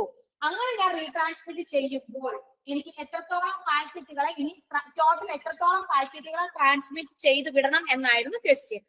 ക്ലിയർ ആയോ? എല്ലാവർക്കും ക്ലിയർ ആണോ? അടുത്ത ക്വസ്റ്റ്യനിലോട്ട് പോവാം. ഡൗട്ട് ഉണ്ടെങ്കിൽ ചോദിക്കാം, എക്സ്പ്ലെയിൻ ചെയ്യുന്നതായിരിക്കും. ക്ലിയർ ആണോ? ഓക്കെ, അടുത്ത question number 23. Process to process communication happen at the dash of layer of the OSI model. തൊട്ട് മുമ്പ് നമ്മൾ എക്സ്പ്ലെയിൻ ചെയ്തതാണ്. എവിടെയാണ് പ്രോസസ് ടു പ്രോസസ് കമ്മ്യൂണിക്കേഷൻ നടക്കുന്നത്? Option C, that is transport layer. നമ്മൾ ഓൾറെഡി പറഞ്ഞതാണ്, ഞാൻ കൂടുതൽ എക്സ്പ്ലെയിൻ ചെയ്യുന്നില്ല. Transport layer is the right answer. അടുത്ത question, in a dash HTTP connection, a single TCP connection is used to send and receive multiple HTTP request and response. HTTP എന്ന് പറയുന്നത് application ലെയറിൽ use ചെയ്യുന്ന ഒരു protocol ആണ്. ആ ഒരു പ്രോട്ടോകോളില് 2 concept ഉണ്ട്, പെർസിസ്റ്റന്റും ഉണ്ട്, നോൺ പെർസിസ്റ്റന്റും ഉണ്ട്. അത് ഏത് മോഡലാണ് ഒരൊറ്റ കണക്ഷനിലൂടെ മൾട്ടിപ്പിൾ HTTP റിക്വസ്റ്റ് കൊടുക്കാൻ പറ്റുന്നത് എന്നാണ് ക്വസ്റ്റ്യൻ. ഒറ്റ കണക്ഷനിലൂടെ മൾട്ടിപ്പിൾ HTTP റിക്വസ്റ്റ്, അതായത് ഒരു പേജില് കുറച്ച് ഇമേജ് ഉണ്ട്, വീഡിയോസ് ഉണ്ട്, ഓഡിയോ ഫയൽ ഉണ്ട്, ഇതെല്ലാം നമുക്ക് ആക്സസ് ചെയ്യണ്ടേ? അതായത് ഒരൊറ്റ സിംഗിൾ കണക്ഷനിലൂടെ ഇതെല്ലാം ആക്സസ് ചെയ്യാൻ പറ്റുന്നത് ഏത് മോഡിലാണ്? ഐദർ ഏത് മോഡാണോ? പെർസിസ്റ്റന്റ് ആണോ, നോൺ പെർസിസ്റ്റന്റ് ആണോ? Persistent is the right answer. Persistent mode is the right answer. So option A ആണ് റൈറ്റ് ആൻസർ ആയിട്ട് വരുന്നത്. പെർസിസ്റ്റന്റ് മോഡില് നമ്മൾ ഒരു കണക്ഷൻ എസ്റ്റാബ്ലിഷ് ചെയ്തു, ക്ലയന്റും സെർവറും തമ്മിൽ ഒരു കണക്ഷൻ എസ്റ്റാബ്ലിഷ് ചെയ്തു. അതിലൂടെ തന്നെയായിരിക്കും, ആ ഒരു കണക്ഷനിലൂടെ തന്നെയായിരിക്കും നമ്മൾ എന്ത് ഇമേജ്, ടെക്സ്റ്റ്, ഫയല് ഇതെല്ലാം നമ്മൾ സെൻഡ് ചെയ്യുന്നത് സിംഗിൾ കണക്ഷനിലൂടെ ആയിരിക്കും. ഓക്കെ, അത് പെർസിസ്റ്റന്റ് മോഡാണ്. നോൺ പെർസിസ്റ്റന്റിന്റെ കേസിൽ നമ്മൾ എന്താ ചെയ്യുന്നത്? ഓരോ ഐറ്റത്തിനും നമ്മൾ ഓരോരോ കണക്ഷൻ കൊടുക്കുന്നതിനെയാണ് നമ്മൾ നോൺ പെർസിസ്റ്റന്റ് എന്ന് പറയുന്നത്. ഓക്കെ, അടുത്ത ക്വസ്റ്റ്യൻ നോക്കാം. Question number 25. If a packet arrive with m bit value is 1 and the fragmentation offset value 0, then it is dash fragment. Answer comment ചെയ്തോളൂ. ഇത് IP version 4 ഹെഡർ സ്ട്രക്ചറുമായിട്ട് ബന്ധപ്പെട്ടിട്ടുള്ള ഒരു question ആണ്. അവിടെ m ബിറ്റ് വാല്യൂ 1 ആണ്, fragment offset value 0 ആണ് എങ്കിൽ അത് ഏത് ഫ്രാഗ്മെന്റ് ആണ് എന്നാണ് ക്വസ്റ്റ്യൻ. ശ്രദ്ധിക്കുക, ഞാൻ എക്സ്പ്ലെയിൻ ചെയ്യാം. സപ്പോസ് ഇതൊരു റൗട്ടർ ആണ്. ഈ റൗട്ടറിൽ നിന്ന് ഒരു നെറ്റ്വർക്കിലോട്ട് കണക്റ്റഡ് ആണ്. ഈ റൗട്ടറിലോട്ട് ഒരു 1500 ബൈറ്റ് ഉള്ള ഒരു ഡേറ്റ വന്നു. ഈ ലിങ്കിന്റെ കപ്പാസിറ്റി എന്ന് പറയുന്നത് 1000 ബൈറ്റ് ആണ് എന്ന് അസ്യൂം ചെയ്യുക. അപ്പൊ 1500 ബൈറ്റ് വന്ന ഡേറ്റാനെ എന്ത് ചെയ്യണം? ഫ്രാഗ്മെന്റ് ചെയ്ത് 1000 ബൈറ്റും 500 ബൈറ്റും ആക്കി മാറ്റണം, അല്ലെ? ഇങ്ങനെ ഫ്രാഗ്മെന്റ് ചെയ്യുന്നതിന്റെ കൺസെപ്റ്റിന് പറയുന്ന പേരാണ് fragmentation. So IP header structure ഇതാണ് IP version 4 ഹെഡർ സ്ട്രക്ചർ. അതിൽ കുറെ ഫീൽഡുകൾ ഉണ്ട്. അതിൽ ഒരു ഫീൽഡ് ആണ് m ബിറ്റ് ഫീൽഡ്, അല്ലെ? m ഫീൽഡ് MF എന്നാണ് പറയുന്നത്. MF എന്ന് പറഞ്ഞാൽ മോർ ഫ്രാഗ്മെന്റ് എന്നാണ്. അതായത് ഇപ്പോ ഈ ഡേറ്റയ്ക്ക് IP ഹെഡർ ഉണ്ടല്ലോ. അപ്പൊ സപ്പോസ് ഇത് 1000ന്റെ IP ഹെഡർ ആണ്. മോർ ഫ്രാഗ്മെന്റ് ബിറ്റ് 1 ആണ് എങ്കിൽ അതിന്റെ അർത്ഥം എന്താണ്? ഈ പറയുന്ന ഡേറ്റയോടൊപ്പം തന്നെ ഇനിയും പുറകെ ഡേറ്റ വരുന്നുണ്ട്. ആ ഡേറ്റ ഇനിയും തൊട്ട് പിന്നാലെ വേറെ ഈ പാക്കറ്റിന്റെ തന്നെ ഡേറ്റ വരുന്നുണ്ട്. അതായത് ഈ 500 ബൈറ്റ് എന്തിന്റെയാണ്? ഇതിന്റെ തന്നെയല്ലേ? ആ 500ഉം ഈ 1000ഉം കൂടെ കൂടിച്ചേർന്നാലല്ലേ 1500 ആവുന്നത്. സോ 1000ന്റെ പിന്നാലെ 500 വരുന്നതും എന്റെ തന്നെയാണ് എന്ന് കാണിക്കാൻ more fragment bit. So more fragment bit 1 ആക്കി വെച്ച് കഴിഞ്ഞാൽ ഇതൊരു ഫസ്റ്റ് പാക്കറ്റ് ആവാം, അല്ലെങ്കിൽ ഇതിന് നടുക്കുള്ള ഏതെങ്കിലും പാക്കറ്റുകളാക്കാം, അല്ലെങ്കിൽ ഫ്രാഗ്മെന്റുകളാകാം എന്ന് നമുക്ക് മനസ്സിലാകാം. ഓക്കെ, അപ്പോൾ നമ്മൾ ഇനി നോക്കേണ്ട എന്താണ്? ഇനി ഫസ്റ്റ് ആണ് എന്ന് നമുക്ക് ഓൾമോസ്റ്റ് ഫസ്റ്റോ മിഡിലോ ആകാം. ഓക്കെ, ലാസ്റ്റ് ഫ്രാഗ്മെന്റുകൾ ആവില്ല നമുക്ക്, അല്ലെ? ലാസ്റ്റ് ഫ്രാഗ്മെന്റുകൾ നമുക്ക് ആവാനുള്ള സാധ്യത കുറവാണ്. അപ്പോ നമുക്ക് മനസ്സിലായി ഫസ്റ്റ് ഫ്രാഗ്മെന്റോ മിഡിൽ ഫ്രാഗ്മെന്റോ ആകാം. ലാസ്റ്റ് ഫ്രാഗ്മെന്റ് ഒരിക്കലും ആവില്ല.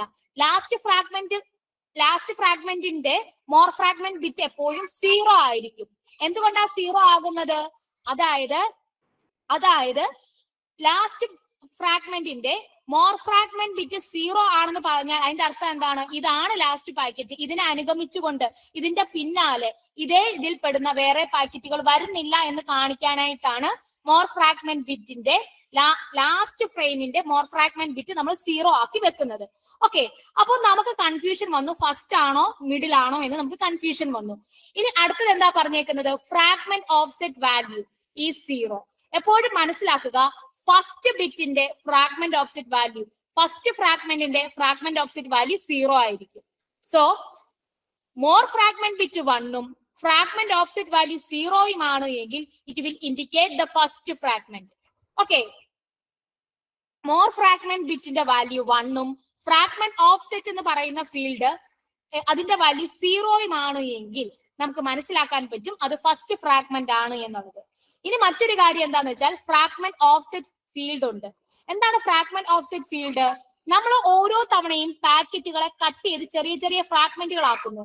അപ്പോൾ ഓരോ കേസിലും എത്രത്തോളം ഡേറ്റ നമ്മൾ അയച്ചു എന്ന് കാണിക്കാനാണ്. ഇതിനു മുമ്പ് നമ്മൾ ഈ പാക്കറ്റിനെ ബിലോങ് ചെയ്ത് എത്രത്തോളം ഡേറ്റ അയച്ചു എന്ന് കാണിക്കാനാണ് ഫ്രാഗ്മെന്റ് ഓഫ്സെറ്റ് ഫീൽഡ് നമ്മൾ കൊടുക്കുന്നത്. അപ്പൊ ആദ്യത്തെ പാക്കറ്റിനെ സംബന്ധിച്ച് ആ ഒരു ഫ്രാഗ്മെന്റിനെ സംബന്ധിച്ച് അതിനു മുമ്പ് നമ്മൾ വേറെ ഫ്രാഗ്മെന്റുകൾ വിട്ടിട്ടില്ലല്ലോ. അപ്പൊ അതുകൊണ്ട് ഫ്രാഗ്മെന്റ് ഓഫ്സെറ്റ് വാല്യൂ എന്തായിരിക്കും? 0 ആയിരിക്കും. എന്നാൽ രണ്ടാമത്തെ ഫ്രാഗ്മെന്റിന്റെ ഫ്രാഗ്മെന്റ് ഓഫ്സെറ്റ് വാല്യൂ എന്തായിരിക്കും? നമ്മൾ തൊട്ട് മുമ്പ് ഒരെണ്ണം വിട്ടിട്ടില്ലേ, അതിന്റെ ഒരു ആവറേജ് വാല്യൂ, അല്ലെങ്കിൽ അതിന്റെ ഒരു എത്രത്തോളം ബൈറ്റിനെ നമ്മൾ ട്രാൻസ്മിറ്റ് ചെയ്തു എന്നുള്ള രീതിയിലുള്ള ഒരു വാല്യൂ ആയിരിക്കും അതിന്റെ ഫ്രാഗ്മെന്റ് ഓഫ്സെറ്റ് ആയിട്ട് കൊടുക്കുന്നത്. സോ മനസ്സിലാക്കുക, more fragment bit 1ഉം fragment offset bit 0യും ആകുന്നത് എപ്പോഴും ആർക്കായിരിക്കും? ഫസ്റ്റ് ഫ്രാഗ്മെന്റിനായിരിക്കും. എക്സ്പ്ലനേഷൻ ക്ലിയർ ആണോ? ഒന്ന് കമന്റ് ചെയ്തോളൂ, എക്സ്പ്ലനേഷൻ ക്ലിയർ ആണോ? അടുത്ത question, the IP version 4 header, the field that is needed to allow the destination host to determine which datagram a newly arrived fragment belongs to. അതായത് പുതിയതായിട്ട് arrive ചെയ്തിരിക്കുന്ന fragment ആണ് എന്ന് ഐഡന്റിഫൈ ചെയ്യുവാൻ വേണ്ടി നമുക്ക് ഏത് ഫീൽഡ് യൂസ് ചെയ്യാം എന്നാണ് ക്വസ്റ്റ്യൻ ചോദിച്ചിരിക്കുന്നത്. നമ്മൾ പറഞ്ഞു ഓരോ പാക്കറ്റുകൾ വരുമ്പോഴും ചിലപ്പോൾ ആ റൗട്ടറിന്റെ കപ്പാസിറ്റി അനുസരിച്ച് പാക്കറ്റുകളെ നമ്മൾ കട്ട് ചെയ്ത് ചെറിയ ചെറിയ ഫ്രാഗ്മെന്റുകളാക്കും. അപ്പൊ ഒരു ഫ്രാഗ്മെന്റ് വന്നു, അത് പുതിയ പാക്കറ്റിനെ ബിലോങ് ചെയ്യുന്നതാണ് എന്ന് കാണിക്കുന്നത് ഐഡന്റിഫിക്കേഷൻ ഫീൽഡ് യൂസ് ചെയ്തിട്ടാണ്. ഓപ്ഷൻ ബി അല്ല, ഐഡന്റിഫിക്കേഷൻ ഫീൽഡ് യൂസ് ചെയ്തിട്ടാണ്. അതായത് ഞാൻ നേരത്തെ പറഞ്ഞു 1500 ബൈറ്റ് ഉള്ള ഒരു വാല്യൂ വന്നു അല്ലെ, അത് റൗട്ടറിലോട്ട് എത്തി കഴിയുമ്പോ ഇതിനെ നമ്മൾ രണ്ടാക്കി സ്പ്ലിറ്റ് ചെയ്യും. 1000 ബൈറ്റിന്റെയും 500 ബൈറ്റിന്റെയും സ്പ്ലിറ്റ് ചെയ്തു. സപ്പോസ് ഇതിന്റെ ഐഡന്റിഫിക്കേഷൻ നമ്പർ 1001 ആണെന്ന് വെച്ചോ. ഇതിന്റെ ഐഡന്റിഫിക്കേഷൻ നമ്പർ 1001 ആണ്. അങ്ങനെ ആണ് എങ്കിൽ ഇതിന്റെ ഐഡന്റിഫിക്കേഷൻ നമ്പർ എന്തായിരിക്കും? 1001 ആയിരിക്കും. ഇതിന്റെ ഐഡന്റിഫിക്കേഷൻ നമ്പർ എന്തായിരിക്കും? അതും 1001 ആയിരിക്കും. ഇത് രണ്ടും ഇതേ പാക്കറ്റിൽ ബിലോങ് ചെയ്യുന്നതാണ് എന്ന് കാണിക്കാൻ വേണ്ടിയാണ് നമ്മൾ ഐഡന്റിഫിക്കേഷൻ നമ്പർ യൂസ് ചെയ്യുന്നത്. അപ്പൊ പുതിയൊരു പാക്കറ്റ് വന്നാൽ എന്തായിരിക്കും? അതിന്റെ ഐഡന്റിഫിക്കേഷൻ നമ്പർ ഡിഫറെന്റ് ആയിരിക്കും. ക്ലിയർ ആണോ? ഓക്കെ, അപ്പൊ അടുത്ത ക്വസ്റ്റ്യനോടുകൂടി നമ്മളുടെ ഈ സെക്ഷൻ വൈൻഡ് അപ്പ് ചെയ്യാണ്. അടുത്ത question, what is A port number used by SMTP? SMTP എന്ന് പറയുന്നത് നമ്മൾ ഓൾറെഡി പറഞ്ഞു, it is A simple mail transfer protocol which is also an application layer protocol. SMTP യുടെ പോർട്ട് നമ്പർ എത്രയാണ്? 25 അല്ലെ? 25 is the right answer. 25 is the right answer. ഇനി നോക്കിക്കോളൂ, ഈ പോർട്ട് നമ്പറുകളെല്ലാം ഒന്ന് ഓർത്ത് വെക്കുക. TCP പ്രോട്ടോകോളിന്റെ കൺട്രോളിൽ വർക്ക് ചെയ്യുന്ന ആപ്ലിക്കേഷൻ ലെയറിലെ പ്രോട്ടോകോളുകളും UDP പ്രോട്ടോകോളിന്റെ അണ്ടറിൽ വർക്ക് ചെയ്യുന്ന ആപ്ലിക്കേഷൻ ലെയറിലെ പ്രോട്ടോകോളുകളും അവയുടെ പോർട്ട് നമ്പേഴ്സുമാണ് തന്നിരിക്കുന്നത്. ഓക്കെ, ഇതിൽ SMTP എത്രയാണ്? SMTP എന്ന് പറയുന്നത് 25 ആണ് അല്ലെ. FTP എത്രയാണ്? 20യും 21ഉം ഡേറ്റയ്ക്കും കൺട്രോളിനും വേണ്ടി. DNS ഏത് പ്രോട്ടോകോളാ യൂസ് ചെയ്യുന്നത്? UDP ആണ് യൂസ് ചെയ്യുന്നത്. അതിന്റെ പോർട്ട് നമ്പർ എത്രയാണ്? 53 ആണ്.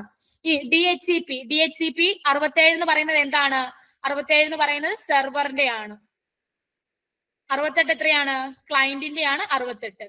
ഓക്കെ, ഇതെല്ലാം ഒന്ന് മനസ്സിലാക്കി വെക്കുക. Thank you. ഇന്നത്തെ ഈ ഒരു സെക്ഷൻ എല്ലാവർക്കും ക്ലിയർ ആയെന്ന് വിചാരിക്കുന്നു. നമ്മൾ ഓൾമോസ്റ്റ് നമ്മുടെ സിലബസ് കവർ ചെയ്യുന്ന രീതിയിലുള്ള എല്ലാ തരത്തിലുള്ള ക്വസ്റ്റ്യൻസും നമ്മൾ ഡിസ്കസ് ചെയ്തിട്ടുണ്ട്. എന്തെങ്കിലും ഡൗട്ടുകളും കാര്യങ്ങളും ഉണ്ടെങ്കിൽ കമ്മ്യൂണിക്കേറ്റ് ചെയ്യുക, ക്ലിയർ ചെയ്ത് തരുന്നതായിരിക്കും. Thank you.